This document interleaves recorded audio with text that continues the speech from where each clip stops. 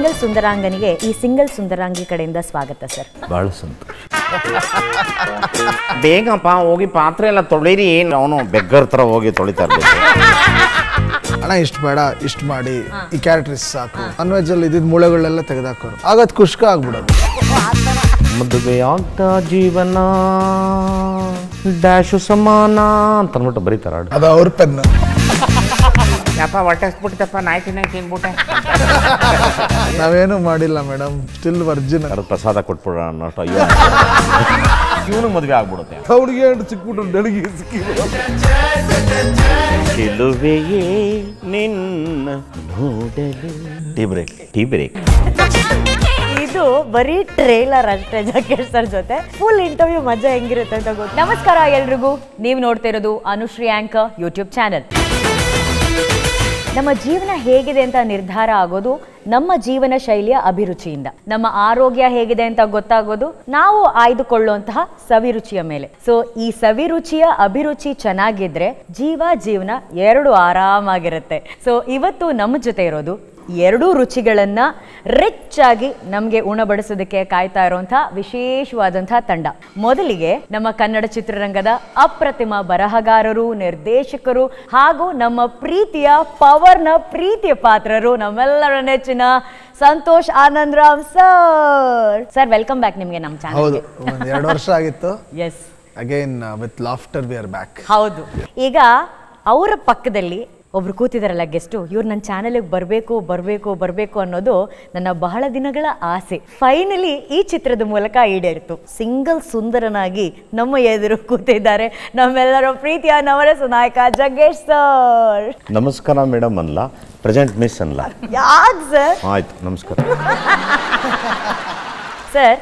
ಈ ಸಿಂಗಲ್ ಸುಂದರಾಂಗನಿಗೆ ಈ ಸಿಂಗಲ್ ಸುಂದರಾಂಗಿ ಕಡೆಯಿಂದ ಸ್ವಾಗತ ಸರ್. ಭಾಳ ಸಂತೋಷ. ಯಾವ್ದ್ರ ಬಗ್ಗೆ? ಭಾಳ ಮದುವೆ ಆಗದೆ ಇರುವಂತ ಸಿಂಗಲ್ ಸುಂದರಾಂಗನ ಬಗ್ಗೆ ಮಾತಾಡೋದಕ್ಕೆ ಪ್ರತಿದಿನ ಯೂಟ್ಯೂಬ್ ಅಲ್ಲಿ ಮದುವೆ ಬಗ್ಗೆನೇ ಚರ್ಚೆಯಲ್ಲಿರುವಂತ ನಾನ್ ಬಂದಿದ್ದೀನಲ್ಲ, ನನಗೆ ಅದೇ ಒಂದು ಖುಷಿ. ಅದೇ ನಾವು ಲಾಕ್ ಹಾಕೋಣ ಅಂತ ಇದ್ವಿ, ಶುರು ಆದ್ಮೇಲೆ ತನ್ನಂತ. ಚೆನ್ನಾಗಿದೆ ಸರ್. ಸಿಂಗಲ್ ಸುಂದರ ಯಾವಾಗ ಹಾಕ್ತೀಯ ಉಂಗುರ? ನೀವೇನು ಕಂಪೋಸ್ ಮಾಡಿ ಬರಿಬೇಡಿ sir. But on a very serious note, ಬಹಳ ಸಂತೋಷ ಆಯಿತು. Thank you so much sir ನಮ್ಮ ಕಾರ್ಯಕ್ರಮಕ್ಕೆ ಬಂದಿದ್ದಕ್ಕೆ. ವೆಲ್ಕಮ್. ನನಗೂ ಅಷ್ಟೇ. ಯಾಕೆ ಅಂದರೆ ನಾನು ತುಂಬ ವರ್ಷಗಳಿಂದ ನಿಮ್ಮನ್ನು ನೋಡ್ತಾ ಇದ್ದೀನಿ. ನಿಮ್ಮ ಬೆಳವಣಿಗೆ, ಶ್ರಮಜೀವಿ ನೀವು. ಆಮೇಲೆ ನಿಮ್ಮ ಕಾಲ ಮೇಲೆ ನೀವು ನಿಂತರಿ. ತುಂಬ ಟಿ ವಿಗಳಲ್ಲಿ ಆ್ಯಂಕರಿಂಗನ್ನು ನೋಡ್ತಾ ಇದ್ದೀನಿ. ಏನು ನಮ್ಮ ಹುಡುಗಿ ಮಾಡ್ದಂಗೆ ಇದು ಕೇಳಿಸ್ತಾ ಇಲ್ವೇ, ಏನೋ ಸ್ವಲ್ಪ ಸೊಪ್ಪೆ ಇದೆಯಾ ಅಂತ ಅನಿಸುತ್ತೆ ನಂಗೆ. ದೇವ್ರ ಸತ್ಯವಲ್ಲ ಅನಿಸುತ್ತೆ, ಅನ್ಕೊತಾ ಇರ್ತೀನಿ. ಅದಕ್ಕೆ ಆಕೆ ಅಷ್ಟು ಚೆನ್ನಾಗಿ ಬೆಳೆದು ಬಿಟ್ಟಿದ್ದಾಳೆ ಅಂತಲೂ ಅನ್ಕೊತೀನಿ ನಾನು. ದೇವ್ರು ಚೆನ್ನಾಗಿಟ್ಟಿರಲಿ. Thank you sir. ಬೇಗ ಸಿಂಗಲ್ ಸುಂದರಿಯನ್ನು ಪಟ್ಟದಿಂದ ನಿವೃತ್ತಿ ತಗೊಂಡು ಆಮೇಲೆ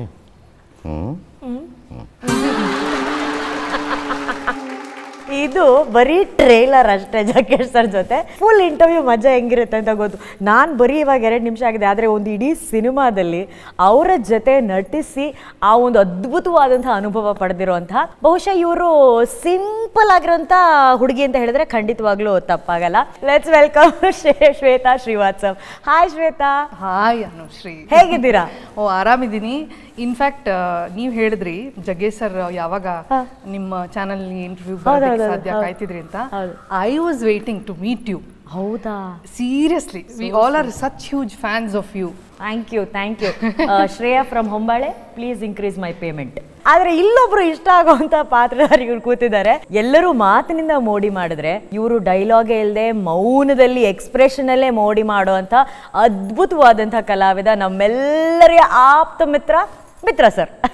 thank you very much. Thank you. So ನಿಮ್ಮೆಲ್ರಿಗೂ ಮತ್ತೊಮ್ಮೆ ಸ್ವಾಗತ ಸರ್. ಈಗ ಈ ಸಿಂಗಲ್ ಸುಂದರ ನಿಮ್ಮ ಬಗ್ಗೆ ಮಾತಾಡಬೇಕು. ಹೇಗಿದೆ ಸರ್ ಇಷ್ಟು ವರ್ಷಗಳಾದ್ಮೇಲೆ? ಬ್ಯಾಚುಲರ್ ಲೈಫು ಅಂತ ಯಾರು ಇರ್ತಾರಲ್ಲ, ಅದು ಅವರು ಇಚ್ಛೆ, ಎಷ್ಟು ದೂರ ಬೇಕಾದ್ರೂ ಇರ್ಬೋದು. ಬಟ್ ಅಷ್ಟು ದೂರನೂ ಕನಸಲ್ಲಿರ್ತಾರೆ. ಯಾರು ಒಂದೇ ಕನಸು ಅವ್ರಿಗೆ, ಹೇಗಿದೆಯೋ ಏನೋ ಅಂದರೆ ಬದುಕು. ಸೊ ಹಾಗಾಗಿ ಪಾಪ ಅವರು ಆ ಕನಸನ್ನ ನನಸು ಮಾಡ್ಕೋಬೇಕು, ಬ್ರೇಕ್ ಮಾಡ್ಕೋಬೇಕು ಅನ್ನೋದು ಎಲ್ಲರಿಗೂ ಒಂದು ತುಡಿತಾ ಇರುತ್ತೆ. ನಿಮ್ಮ ಥರ ಅವ್ರನ್ನ ಭಾಳ ಹುಡುಕ್ತಾ ಇರ್ತಾರೆ.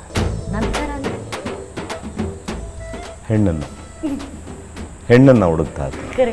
ಅಥವಾ ಇವ್ರ ಥರ ಸ್ವಲ್ಪ ಗಂಡು ಮಕ್ಕಳು ಹೆಂಗೆ ಯೋಚನೆ ಮಾಡ್ತಾರೆ ಅಂದರೆ, ಫ್ರೆಂಡ್ಸ್ ಸರ್ಕಲಲ್ಲಿ ಮಾತಾಡ ಮಜಾ ಒಬ್ಬಳೇ ಮಗಳಾಗಿರ್ಬೇಕು ಅವರಪ್ಪ ಸಖತ್ತಾಗಿಟ್ಟಿರ್ಬೇಕು, ಎಂಟ್ರಿಗೇನೆ ಇಂಪೋರ್ಟೆಡ್ ಕಾರ್ ಕೊಡೋ ಥರ ಇರಬೇಕು. ಹೆಂಗಾದ್ರೂ ಮಾಡಿ ಅಂಥವಳೊಬ್ಬಳನ್ನ ಪಟಾಯಿಸ್ಬಿಟ್ರೆ ಅನ್ನೋ ಕನಸು ಅವರಿಗೆ. ಕೆಲವ್ರಿಗೊಂದು ಕನಸು ಇರುತ್ತೆ, ಅಮ್ಮ ತುಂಬ ಸಂಸ್ಕೃತಿಯಿಂದ ಇದ್ದಾರೆ, ನಂಗೆ ಮದುವೆ ಆಗೋಕ್ಕೆ ಇಂಟ್ರೆಸ್ಟ್ ಇದೆ, ಇಲ್ಲ ಅಂತಲ್ಲ, ಬಟ್ ಪ್ರಾಬ್ಲಮ್ ಏನಂದರೆ ಅಮ್ಮನಿಗೆ ಹೊಂದಾಣಿಕೆ ಆಗಬೇಕು ಅಂತ ಅವ್ನು ಬರೀ ಅಮ್ಮಂದೇ ಜ್ಞಾನದಲ್ಲಿ ಮಾತಾಡ್ತಾ ಇರ್ತಾನೆ. ಇನ್ನೊಬ್ಬ ಇರ್ತಾನೆ, ಸರ್ ನಾನು ನೋಡಿ ಸರ್, ನಾನು ವೆರಿ ಆನೆಸ್ಟ್ ಸರ್, ನಂಗೆ ಮದುವೆ ಆಗ್ತೀನಿ, ನಂಗೆ ಅನುಶ್ರೀ ಥರ ಹುಡುಗಿ ಬೇಕು ಸರ್. ಇನ್ನೂ ಕೆಲವರು ಹೆಂಗಿರ್ತಾರೆ, ಎಲ್ಲ ದೇವ್ರ ಇಚ್ಛೆ, ದೇವ್ರು ಯಾವ್ದು ಕೊಟ್ಟರು ನನಗೆ ಓಕೆ, ಅದು ಬಂದದ್ದು ಯಾವಾಗಾದರೂ ಬರಲಿ, ನೀವು ಹೇಳಿ ಇವಾಗ ನೀವೆಲ್ಲ ಹೆಂಗ್ ಸ್ಕೆಚ್ ಆಗ್ತೀರಿ? ಸ್ಕೆಚ್ ನಮ್ದು ಇದೇ ತರ ಎಕ್ಸ್ಪೆಕ್ಟೇಷನ್ಸ್ ಇರುತ್ತೆ ಅಲ್ಲ, ಯಾವ್ದು ಟೈಪ್? ಜನರಲ್ ಆಗಿ ಎಲ್ಲರೂ ಹೇಳ್ತಾರೆ ಇಲ್ಲ ಇದೆಲ್ಲ ಇಂಪಾರ್ಟೆಂಟ್ ಅಲ್ಲ, ಎಲ್ಲರಿಗೂ ಅಯ್ಯೋ ಹುಡುಗ ಸಾಕಾಗಿರ್ಬೇಕು ನೋಡೋಕೆ, height weight tall dark handsome, ಪ್ರತಿ ಹುಡುಗಿಗೂ ಇದು ಆಸೆ ಇರುತ್ತೆ. ಅಲ್ಲ, ಬಿಲ್ಡಿಂಗ್ ಎಲ್ಲ ತುಂಬಾ ಸ್ಟ್ರಾಂಗ್ ಆಗಿದ್ದು ಫೌಂಡೇಶನ್ ವೀಕ್ ಆಗಿದ್ರೆ ಅಯ್ಯೋ ಏನ್ ಮಾತಾಡ್ತಾ ಇದ್ದೀವಿ ನಾವೆಲ್ಲ. ಆಯ್ತು, ನೆಕ್ಸ್ಟ್. ಆಮೇಲೆ ಓವರ್ ಕನ್ಸುಗಳು, ರೊಮ್ಯಾಂಟಿಕ್ ಆಗಿರ್ಬೇಕು, ಆಚೆ ಕರ್ಕೊಂಡು ಹೋಗ್ಬೇಕು, ಸರ್ಪ್ರೈಸ್ ಕೊಡ್ಬೇಕು, ಫೋನ್ ಮಾಡ್ಬೇಕು, ದಿನ ಬಂದಾಗ ನೀಲ್ ಡೌನ್ ಮಾಡ್ಕೊಂಡು ಹೂವು ಕೊಡ್ತಾ ಇರ್ಬೇಕು. ಸರ್ 20 ಸಲ ಐ ಲವ್ ಹೇಳ್ತಾ ಇರ್ಬೇಕು. ಬಟ್ ನನಗೆ ಬೇಗಪ್ಪ ಹೋಗಿ ಪಾತ್ರೆ ಎಲ್ಲ ತೊಳಿರಿ, ನನ್ನ ಟಯರ್ಡ್ ಆಗಿದೆ ಅಂದ್ರೆ ಅವನು ಬೆಗ್ಗರ್ ತರ ಹೋಗಿ ತೊಳಿತಾ ಇರ್ಬೇಕು. ನೀವು ಹೇಳಿ ಸರ್, ಇದು ನಿಜ ಜೀವನದಲ್ಲಿ ಎಲ್ಲಾದ್ರೂ ನೋಡಿ ಇನ್ಸ್ಪೈರ್ ಆದಂತ ಪಾತ್ರನ, ಅಥವಾ ನಿಮ್ಮ ಜೀವನದಲ್ಲಿ ತಕ್ಕಮಟ್ಟಿಗೆ ಅವಾಗ ಏನಾದ್ರೂ ಆತರ ಬ್ಯಾಚುಲರ್ ಲೈಫ್ ಅಲ್ಲಿ ಅನುಭವ ಆದಂತ ವಿಷಯಗಳ? ನನಗೆ ಬ್ಯಾಚುಲರ್ ಲೈಫ್ ಅನುಭವ, ನಾನು 21 ಇಂಡಸ್ಟ್ರಿ ಬಂದ್ಬಿಟ್ಟೆ. ಸೊ ನಾನು ಕಾಲೇಜಲ್ಲಿ ಇರುವಾಗ್ಲೂ ಇಂಡಸ್ಟ್ರಿಗೆ ಬರಬೇಕು ಅನ್ನೋದೇ ಯೋಚನೆ ಹೊರತು ಈ ತರದ ಯೋಚನೆ, ಸಿನಿಮಾ ಬರಬೇಕು ಮಾಡ್ಬೇಕು. ನಮ್ಮಪ್ಪ ಒಂದು ಕಂಡೀಷನ್ ಹಾಕಿದ್ರು, ನೀನು ಡಿಗ್ರಿ ಮುಗಿಸ್ಬೇಕು. ಆಕಸ್ಮಿಕವಾಗಿ ಇನ್ಫೋಸಿಸ್ಗೆ ಸೆಲೆಕ್ಟ್ ಆಗ್ಬಿಟ್ಟೆ, 1 ವರ್ಷ ಮಾಡಿಬಿಡ್ಬೇಕು.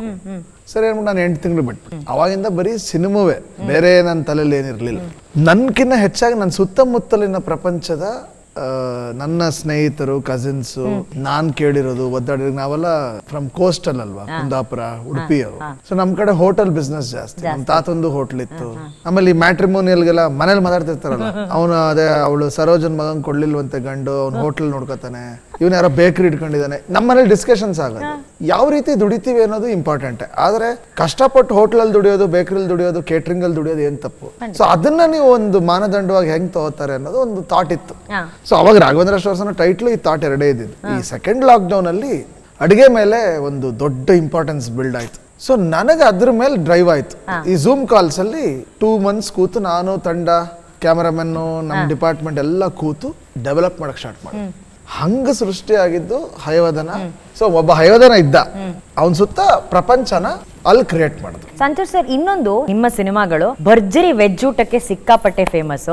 ಪಕ್ಕದಲ್ಲಿ ನಮ್ಮ ಜಗ್ಗೇಶ್ ಸರ್ ಅವರು ಒಳ್ಳೆ ನಲ್ಲಿ ಮೂಳೆ, ಮಟನ್ನು ಎಲ್ಲ, ಕೈಮಾ ಎಲ್ಲ, ಅಂದ್ರೆ ನಾನ್ ವೆಜ್ ಊಟಕ್ಕೆ ಅವ್ರು ಫೇಮಸ್. ಈ ವೆಜ್ಜು ನಾನ್ ವೆಜ್ ಸಮಾಗಮ ಹೆಂಗಾಯ್ತು ಸರ್ ಇದು? ಅದೊಂದು ತುಂಬಾ ಇಂಟ್ರೆಸ್ಟಿಂಗ್ ವಿಷಯ. ಈಗ ನಾನು ಜಗಣ್ಣಂಗೆ ಶಾರ್ಟ್ ಸೀನ್ ಬಂದಾಗ, ಡೈಲಾಗ್ಸ್ ಬಂದಾಗ, ಶಾರ್ಟ್ ಬಂದಾಗೆಲ್ಲ, ಅಣ್ಣ ಇಷ್ಟು ಬೇಡ, ಇಷ್ಟು ಮಾಡಿ, ಈ ಕ್ಯಾರೆಕ್ಟರ್ಸ್ ಸಾಕು. ಸೊ ಅವಾಗ ಏನಾಗ್ಬಿಡೋದು, ಅವರು ನಾನ್ ವೆಜ್ ಅಲ್ಲಿ ಇದ್ದಿದ್ದ ಮೂಳೆಗಳೆಲ್ಲ ತೆಗೆದಾಕೋರು, ಆಗದ್ ಕುಷ್ಕ ಆಗ್ಬಿಡೋದು, ಒಂಥರ ಪಾರ್ಶಿಯಲಿ ವೆಜ್. ಹಂಗೆ ವೆಜ್ ನಾನ್ ವೆಜ್ ಸಮಾಗಮ ಆಗಿ ಹುಟ್ಟಿದ್ದು ರಾಘವೇಂದ್ರ ಸ್ಟೋರ್ಸ್. ಸೊ ಆತರ ಒಂದು ಹೆಣ್ಣೋಡೋ, ಒಂದು 5-6 ಹೆಣ್ಣೋಡೋ ಸೀನ್ಗಳಿದಾವೆ, ಅದೆಲ್ಲ ಬ್ಲಾಸ್ಟ್ ಆಗ್ಬಿಡುತ್ತೆ. ಲಾಫ್ಟರ್ ಹೆಂಗೆ ಅಂದ್ರೆ ಅಂತ, ಈಗ ನೋಡಿ, ಒಂದು 50 ಜನ ಸೇರಿದಾಗ ನಗುನೇ ಸೌಂಡೇ ಬೇರೆ, ಅದ್ರ ವೆಲಾಸಿಟಿನೇ ಬೇರೆ. ಇಬ್ರೇ ಕೂತ್ಕೊಂಡು ನಗುವಾಗ ವೆಲಾಸಿಟಿನೇ ಬೇರೆ.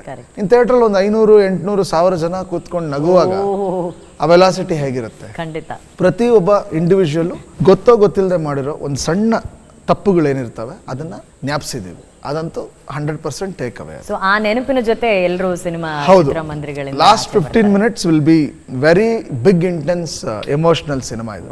ಲಾಸ್ಟ್ 3 minutes ಒಂದು ಬಿಗ್ಗೆಸ್ಟ್ ಸರ್ಪ್ರೈಸ್ ಇದೆ ಆಡಿಯನ್ಸ್ಗೆ. ಅದು ಈಗ ಎಲ್ಲೂ ಹೇಳೋದು ಬೇಡ, ಥಿಯೇಟರ್ ಅಲ್ಲೇ ನೀವು ನೋಡ್ತೀರಾ. ಒಂದು ದೊಡ್ಡ ಜೀವನ್ ಮನೆ ಕರ್ಕೊಂಡು ಹೋಗ್ತೀರಾ.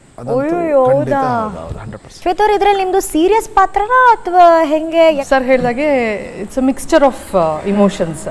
ಒಂದು ಫ್ಯಾಮಿಲಿ ಸಬ್ಜೆಕ್ಟ್ ಅಂಡ್ ಒಂದು ಹೌಸ್ ವೈಫ್ ಕ್ಯಾರೆಕ್ಟರ್ ಮಾಡಿದಾಗ ಎಲ್ಲ ಇಮೋಷನ್ಸು ಇದ್ದೇ ಇರುತ್ತೆ. ಒಂದು ಹೆಣ್ಣಿಗಂತೂ ಪ್ರತಿಯೊಂದು ಇಮೋಷನ್ನು ಇನ್ ಹರ್ ಲೈಫ್. ಬಟ್ ಒಂದಂತೂ ಹೇಳ್ತೀನಿ, ಎಲ್ಲ ಹೆಣ್ಣು ಮಕ್ಳಿಗೂ ಒಂಥರ ಮನಸ್ಸಿಗೆ ಮುಟ್ಟಂತ ತುಂಬಾ ಸೂಕ್ಷ್ಮ ಸಂಗತಿಗಳಿದೆ. ಜಗ್ಗೇಶ್ ಸರ್ನ ಏನು ಮನಸ್ಸಿನಲ್ಲಿ ಇಟ್ಕೊಂಡು ಅವರು ಏನೋ ಕಥೆ ಮಾಡಿದ್ದಾರೆ ಅಂತ ಗೊತ್ತಾದಾಗ it's a brilliant idea. Actually cinema release ಆದ್ಮೇಲೆ ಗೊತ್ತಾಗುತ್ತೆ ವಾಟ್ ಎಕ್ಸಾಕ್ಟ್ಲಿ ಅಂತ. ಇನ್ನು ಜಸ್ಟ್ ಒಂದು ಸ್ವಲ್ಪ ಮಾತ್ರ ಬಿಟ್ಟಿದ್ದಾರೆ. ಅದಕ್ಕೆ ಅವರು ಮದುವೆ ಬಗ್ಗೆ ಒಂದು ಸಾಂಗ್ ಬರೀತಿದ್ದಾರೆ ನೆಕ್ಸ್ಟ್. ಮದುವೆ ಆಗ್ತಾ ಜೀವನ ಡ್ಯಾಶು ಸಮಾನ ಅಂತ ಅಂದ್ಬಿಟ್ಟು ಬರೀತಾರ. ಅದು ಅವ್ರ ಪೆನ್, ನನ್ನ ಪೆನ್ ಅಲ್ಲ.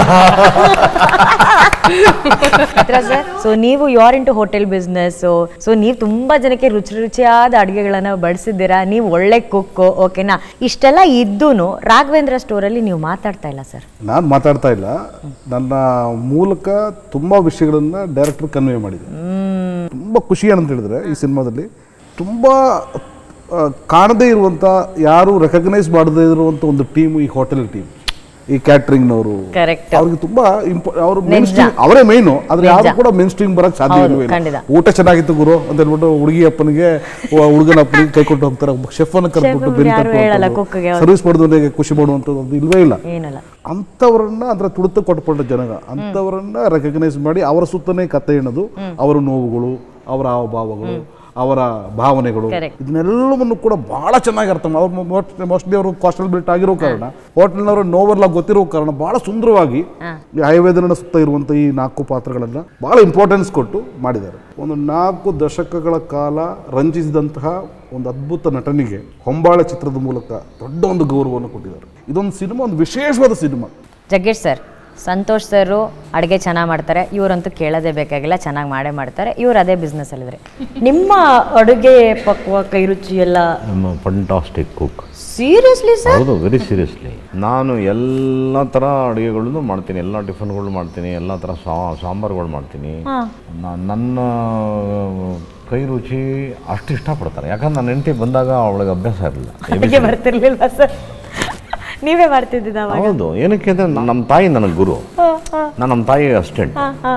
ನಮ್ಮ ತಾಯಿಗೆ ನಾನು ತುಂಬ ಪೆಟ್ಟು ಮಗ. ಸೊ ಹಂಗಾಗಿ ಏನಂದರೆ ಅವಳು ನಮ್ಮಿಬ್ಬರು ಅಕ್ಕದ್ರಿಗಿನ ಜಾಸ್ತಿ ನನ್ನ ಜೊತೆ ಇರೋಕ್ಕೆ ಇಷ್ಟಪಡೋರು ನಮ್ಮಮ್ಮ. ಸೊ ನಾವು ಯಾವಾಗೂ ಜೊತೆಲಿ ಇರ್ತಾ ಇದ್ವಿ, ಮಾತಾಡ್ತಾ ಇದ್ವಿ. ಅಲ್ಲಿ ಸ್ವಸ್ತಿಕ್ ಥಿಯೇಟ್ರ್ ಅಂತ ಇತ್ತು ಅವಾಗ, ಅಲ್ಲಿ ಪಿಕ್ಚರ್ ನೋಡೋಕೆ ಹೋಗ್ತಾ ಇದ್ವಿ. ದೇವಿ ಥಿಯೇಟ್ರ್ ಅಂತ ಶ್ರೀರಾಮ್ಪುರದ ಡೌನಲ್ಲಿ ಒಂದಿತ್ತು, ಅಲ್ಲಿ ಪಿಕ್ಚರ್ಗೆ ಹೋಗ್ತಾ ಇದ್ವಿ. ನಮ್ಮಮ್ಮ ಕೇಳೋರು, ಕರಿಯಾ ಅದು ಯಾವುದೋ ಒಂದು ಪಿಕ್ಚರ್ ನೋಡೋ, ಒಂದು ನೋಡ್ಬೇಕು, ಬೇಜಾರಾಗ್ತದೆ ಅಂದರೆ ನಾನು ಅಮ್ಮ ಇದಕ್ಕೆ ಹೋಗೋಣ ಅಂದರೆ ಇಬ್ಬರು ಹೋಗ್ತಾ. ನಮ್ಮಪ್ಪ ಬಾಯಿ ಬಂದಂಗೆ ಬೈಯೋರು, ಇವ್ರ ಅಮ್ಮ ಮಕ್ಕಳು ಮಾಡೋ ಕೆಲಸನೆಲ್ಲ ಊರು ಸುತ್ತಾರೆ ಅಂತ ಬೈಯೋರು ನಾವು. ಸೊ ಹಾಗಾಗಿ ನಮ್ಮ ತಾಯಿ ಸವಾಸದಿಂದ ನಾನೇನು ಕಲಿತೆ, ದೇವರು ಎಂಬ ತಕ್ಕವನು ಬಹಳ ಸರ್ವಶ್ರೇಷ್ಠನು. ಅವನ್ನ ನಂಬಿದಾಗ ಒಂದು ಭಯ ಬರುತ್ತೆ, ಭಯದಿಂದ ಭಕ್ತಿ ಬರುತ್ತೆ, ಭಕ್ತಿಯಿಂದ ಶ್ರದ್ಧೆ ಬರುತ್ತೆ, ಶ್ರದ್ಧೆಯಿಂದ ಜ್ಞಾನ ಬರುತ್ತೆ. ಸೊ ಮನುಷ್ಯ ಬಹಳ ಪರಿಶುದ್ಧ ಆಗ್ಬಿಡ್ತಾನೆ ಅನ್ನೋದು ನಮ್ಮ ಅಮ್ಮನಿಂದ ಕಲಿತಿದ್ದು. ತಾಯಿ ಸರಿ ಇದ್ದರೆ ತಲೆಮಾರುಗಳು ಸರಿ ಇರುತ್ತದೆ, ತಾಯಿ ಸರಿ ಇಲ್ಲ ಅಂದರೆ ಒಂದು ತಲೆಮಾರಿಗೆ ಎಲ್ಲವೂ ಎಂಡಾಗ್ಬಿಡುತ್ತೆ. ಸೊ ಹಾಗಾಗಿ I am A very very good cook. Very good cook. Which is the easiest ಅಡುಗೆ ಸರ್ ನಿಮ್ಮ ಪ್ರಕಾರ? ಚಿತ್ರಾನ್ನ. ಹೆಂಗ್ ಮಾಡೋದು ಸರ್ ಚಿತ್ರಾನ್ನ? ಸಿಂಪಲ್ ಅಮ್ಮ, ಈರುಳ್ಳಿ ಉತ್ತರಿಸ್ಕೊಳ್ಳಿ, ಮೆಣಸಿನ್ಕಾಯಿ ಎಷ್ಟು ಬೇಕೋ ತಕ್ಕ ಮಟ್ಟಿಗೆ ಕತ್ತರಿಸಿಟ್ಕೊಳ್ಳಿ,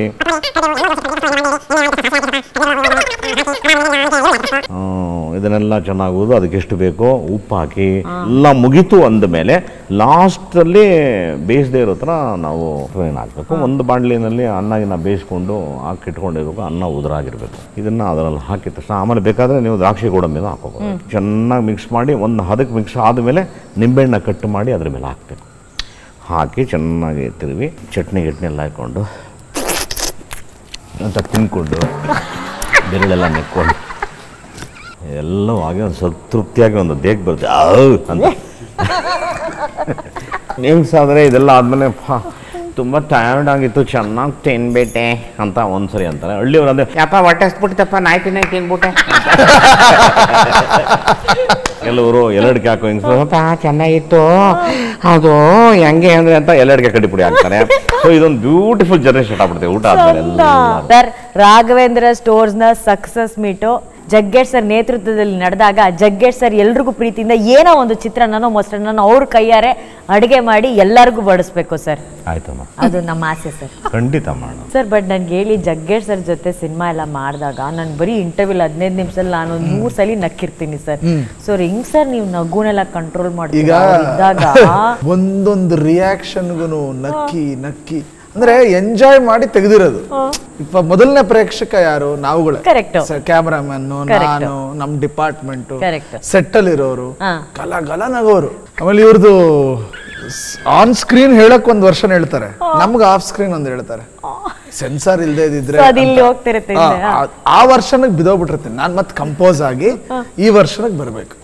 ನಾನು ಇಂಡಸ್ಟ್ರಿಗೆ ಬಂದು ಹೊಸದ್ರಿಂದನೂ ಕೂಡ ನಾನು ವೆರೈಟಿ ಆಫ್ ಕ್ಯಾರೆಕ್ಟರ್ಸ್ ನಾನು ನೋಡಿದ್ದೀನಿ. ಡೈರೆಕ್ಟರ್ಸು, ಆ್ಯಕ್ಟ್ರಸ್ಸು ಎಲ್ಲ ನೋಡಿದೆ. ಇನ್ನೊಬ್ರು ಇದ್ರು ಪಾಪ, ಅವರು ತೆಲುಗವ್ರು, ಅವ್ರ ಹೆಸರು ಹೇಳ್ಬಾರ್ದು, ದೊಡ್ಡವರು ಅವರು. ಅವರು ಅಷ್ಟೇ, ಹೊಟ್ಟೆಗೆ ಏನು ತಿಂತೀಯಾ, ನೀನು ಮನುಷ್ಯನ ಅಂತ ಅದಕ್ಕೆ ಮೇಲೆ ನೆಕ್ಸ್ಟು ಎಕ್ಸ್ಟ್ರಾ ಅದು ಇದು ಎಲ್ಲ ಸೇರಿಸಿ ಹಿಂಗಂತ ಅಂದ್ಬಿಟ್ಟು ಎಲ್ಲ ಹೇಳ್ಬಿಡೋರು, ಎಲ್ಲ ಆ್ಯಕ್ಟಿಂಗು ಡೈಲಾಗ್ ಎಲ್ಲ ಮರ್ತೋಗ್ಬಿಟ್ಟಿರೋದು. ಸ್ಟಾರ್ಟ್ ಕ್ಯಾಮ್ರಾ ಅಂದರೆ ಅದರಿಂದ ಈಚೆ ಬರೋದ್ರೊಳಗಡೆ ಅವ್ನು ಹೇಳಿದ್ದೇ ಮೈಂಡಲ್ಲಿ ಓಡ್ತಾ ಇರೋದು. ಏನು ಹೊಟ್ಟೆಗೆ ಏನು ತಿಂತೀಯಾ ಫಿಗರ್ ಬರೋದು ಮೈಂಡಲ್ಲಿ, ಇದೇನೋ ಬರೋದು ಅದೇನೋ ಬರೋದು ಎಲ್ಲ ಏನ್ಟ್ರಾ ಅಂತ ತಿರ್ಗಾ ಓಡ್ಬಿಡ್ಬೋದು. ಸಾರ್ ನೀವೆಲ್ಲ ಬೈತೀರಾ ಸರ್, ನಮ್ಗೆ ಆ್ಯಕ್ಟಿಂಗ್ ಬರಲ್ಲ ಸರ್ ಹಂಗಂದ್ರೆ ಅಂತ ಕೊರಗೋದು. ಹಂಗೆ ಈ ಥರ ಕ್ಯಾರೆಕ್ಟರ್ಸ್ಗಳ ಮಧ್ಯ ನಾವೆಲ್ಲ ಕೆಲಸ ಮಾಡ್ತೀವಿ. ಅಲ್ಲ, ನನಗೆ ಜಗ್ಗೇಶ್ ಸರ್ ಬಗ್ಗೆ ಇದೆ ತುಂಬ ಖುಷಿ ಆಗೋದು. ಏನು ಗೊತ್ತಾ, C as an artist to be very frank, ನಾವು 1000 ನೋಡಿರ್ತೀವಿ. ಸರ್ ಏನು ಮಾಡ್ತಾರೆ, ನನಗೆ ಯಾವಾಗಿಂದನೂ ಅಬ್ಸರ್ವ್ ಮಾಡ್ತೇನೆ ಸರ್, ನಾ ಏನಿದೆ ಅದನ್ನ ಹೇಳ್ತಾರೆ. ಅಂಡ್ ಎಲ್ರಿಗೂ ಬೇಜಾರಾಗಲ್ಲ, we get entertain at the same time. ವಿಷಯ ಗೊತ್ತಾಗತ್ತೆ, ಕಲಿಬೇಕು ಅನ್ನೋದು ಗೊತ್ತಾಗುತ್ತೆ. ಎಸ್, ಸೊ ನಂಗೆ ಅದು ತುಂಬಾ ಇಷ್ಟ.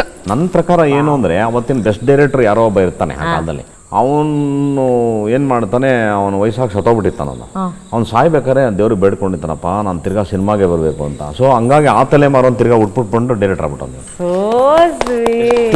ತಲೆಮಾರಿನ ಡೈರೆಕ್ಟರ್ ತಿರ್ಗಾ ಹೋಗ್ಬಿಟ್ಟು, ಹಂಗಾಗಿ ಅವನು ಆ ಥರ ಡಿಸಿಪ್ಲಿನ್ ಇದೆ. ಈ ನಮ್ಮ ಸಿಂಗಲ್ ಸುಂದರಾಂಗ ಯಾವ ಕ್ಯಾಟಗರಿಯಲ್ಲಿ ಬರ್ತದೆ? ಇವ್ರು ಹೆಂಗ್ ಸರ್ ಸಿಂಗಲ್ ಸುಂದರಾಂಗ ಹೆಂಗೆ ಇವರು? ಸಿಂಗಲ್ ಸುಂದರ ಟ್ರೋಲ್ ಮಾಡೋನಲ್ಲ, ಟ್ರೋಲ್ ಆಗೋನು, ಪಾಪ ಎಲ್ರು ಸೇರಿ ಎಲ್ರು ಫ್ರಸ್ಟ್ರೇಷನ್, ಎಲ್ರು ಇರಿಟೇಷನ್, ಎಲ್ರು ಕುತೂಹಲನ ಆ ಪಾತ್ರದ ಮೂಲಕ ತಿರ್ಸ್ಕೋತಾರೆ. ಅದೇ ಮಜಾ. ಅಯ್ಯೋ ಅನ್ಸುತ್ತೆ ಅವನ್ನ ನೋಡಿದ್ರೆ, ಮದುವೆ ಆಗಿಲ್ಲ, ಅವನಿಗೂ ತುಂಬಾ ಆಸೆ ಇದೆ, ಅದು ಹೇಗಿದೆಯೋ ಏನೋ ಅಂತ ತುಂಬಾ ಕಲ್ಪನೆಯಲ್ಲಿದ್ದಾನೆ ಬದುಕಲ್ಲಿ. ಲಿರಿಕಲ್ ಹಾಕಿದೀವಲ್ಲ, ಕಲ್ಪನೆಯಲ್ಲೇ ಖುಷಿ ಪಟ್ರೆ ಖಾಲಿ ಯೌವನ ಅಲ್ಲ. ಇದರಲ್ಲಿ ಬಹಳ ವಿಶೇಷ ಅಂತ ಹೇಳಿದ್ರೆ, ಅವ್ರಿಗೆ ತುಂಬಾ ಒದ್ದಾಟ, ಮದುವೆ ಆಗಿಲ್ಲ, ವಯಸ್ಸಾಗಿದೆ ಅಂಥದ್ರಲ್ಲಿ ನನಗೆ ಮದುವೆ ಆಗ್ಬಿಡುತ್ತೆ, ಇವನಿಗೆ ಮದುವೆ ಆಗ್ಬಿಡುತ್ತೆ. ಆಮೇಲೆ ಇವನ್ ಮದುವೆ ಆಗ ಇವನ್ ಕಥೆನೇ ಟ್ವಿಸ್ಟ್. ಎಂಥವನಿಗೆ ಮದುವೆ ಆಯ್ತು ಅಂದ್ರೆ ನನಗಿದೇನ ಬಾಳು. ನೀವು ಒಪ್ಕೋತೀರ ಅವ್ರನ್ನ, ಈ ಸಿಂಗಲ್ ಸುಂದರಾಂಗನ? ಬಟ್ ಒಪ್ಪೋದಾದ್ರೆ ಅವರಲ್ಲಿರೋ ಯಾವ ಕ್ವಾಲಿಟಿ ನಿಮ್ಗೆ ತುಂಬಾ ಇಷ್ಟ ಆಗಿರೋ? ಇನ್ನೋಸೆನ್ಸ್. ಪೆದ್ದ ತರ ಎಲ್ಲ ಒಪ್ಕೊಂಡ್ಬಿಡೋದು. ನಾವೇನು ಮಾಡಿಲ್ಲ ಮೇಡಮ್, ಸ್ಟಿಲ್ ವರ್ಜಿನ್ ಅಂತಾರ ಕತೆ ಹೇಳಿದ್ರು. 40 years ಸ್ಟಿಲ್ ವರ್ಜಿನ್. ಏನು ಇವನು ಕತೆ ಇದ್ದಂಗೆ ಅವನೇ, ಏನು ದರಿದ್ರದವನು, ಏನು ನೋಡಿಲ್ವ ಇವನು, ಪಾಪ ಅಯ್ಯೋ ಅನ್ಸುತ್ತೆ. ಕರು ಪ್ರಸಾದ ಕೊಟ್ಬಿಡೋಣ ಅನ್ನೋಷ್ಟು ಅಯ್ಯೋ. ಮಿತ್ರ ಸರ್, ಮಾತಾಡಿ ನಗ್ಸೋದು ಅದೊಂದು ಚಾಲೆಂಜು, ಅಭಿನಯ ಮಾಡೋದು ಅದೊಂದು ಚಾಲೆಂಜು, ಮಾತಾಡ್ದೇನೆ ಮೌನದಲ್ಲಿ ಅಭಿನಯ ಮಾಡೋದು ಅದೊಂದು ಚಾಲೆಂಜು. ಸುಮ್ಮನೆ ನಾನು ಅನ್ಕೊಂಡೆ, ನಾನು ಈ ಸಂದರ್ಭದಲ್ಲಿ ನಿಮ್ಮ ಮನಸ್ಸಲ್ಲಿ ಏನು ಓಡ್ತಿದೆ, ನೀವು ವಿತೌಟ್ ವರ್ಬಲಿ ಹೇಳಿದೆ ಏನಾದರೂ ಹೇಳಿದ್ರೆ ನೋಡೋಣ, ಅವ್ರು 3 ಜನರಲ್ಲಿ ಯಾರಾದರೂ ಕಂಡಿಡ್ತಾರೆ ನೀವೇನು ಹೇಳ್ತಿದ್ದೀರಾ ಅಂತ.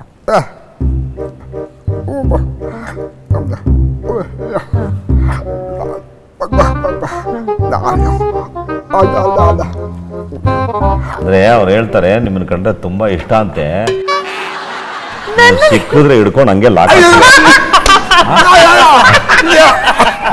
ಇದೇನು ಹಿಂಗೆ ಅಂತಿದ್ರಲ್ಲ, ಸಿಕ್ಕಿ ಫ್ರೀ ಆಗಿ ಅಂತ.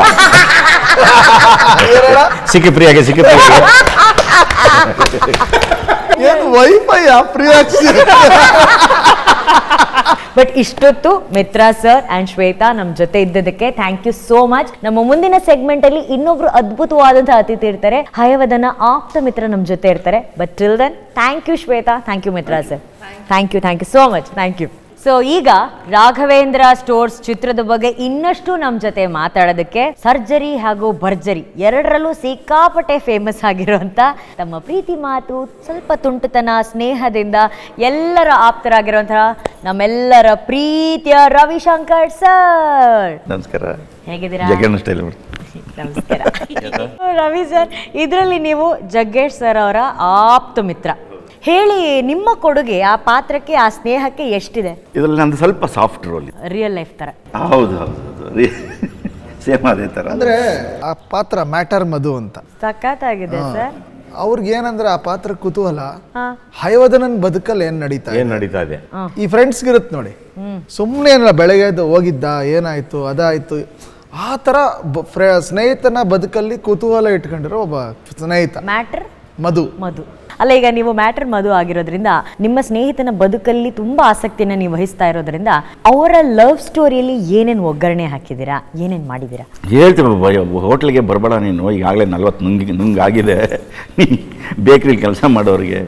ಕೇಟ್ರಿಂಗ್ ಕೆಲಸ ಮಾಡೋರಿಗೆ, ಹೋಟೆಲಲ್ಲಿ ಕೆಲಸ ಮಾಡೋರಿಗೆ ಹೆಣ್ಣು ಕೊಡಲ್ಲ, ಗಂಡು ಅಂತಲೇ ಒಪ್ಪಲ್ಲ, ಯಾಕೋ ಹಿಂಗೆ ಒದ್ದಾಡ್ತಿದ್ಯಾ ನೀನು, ಈ ವಯಸ್ಸಲ್ಲಿ ಮದುವೆ ಆಗಿ ಏನು ಮಾಡ್ತಾನೆ ಇವನು ಅಂತ ಒಳಗಡೆ ಆಲೋಚನೆ ತೋರಿಸ್ಕೊಳ್ಳೋದು. ಯಾಕೆಂದ್ರೆ ತುಂಬ ನೊಂದ ವ್ಯಕ್ತಿಗೆ ಇನ್ನಷ್ಟು ನೋವು ಕೊಡೋದು ಬೇಡ ಅಂತ ಅಂದ್ಬಿಟ್ಟು ನಾವು ಎಲ್ಲೋ ಒಂದು ಕಡೆ ನೋಡಿ ಮದುವೆ ಮಾಡೋಣ ಅಂತ.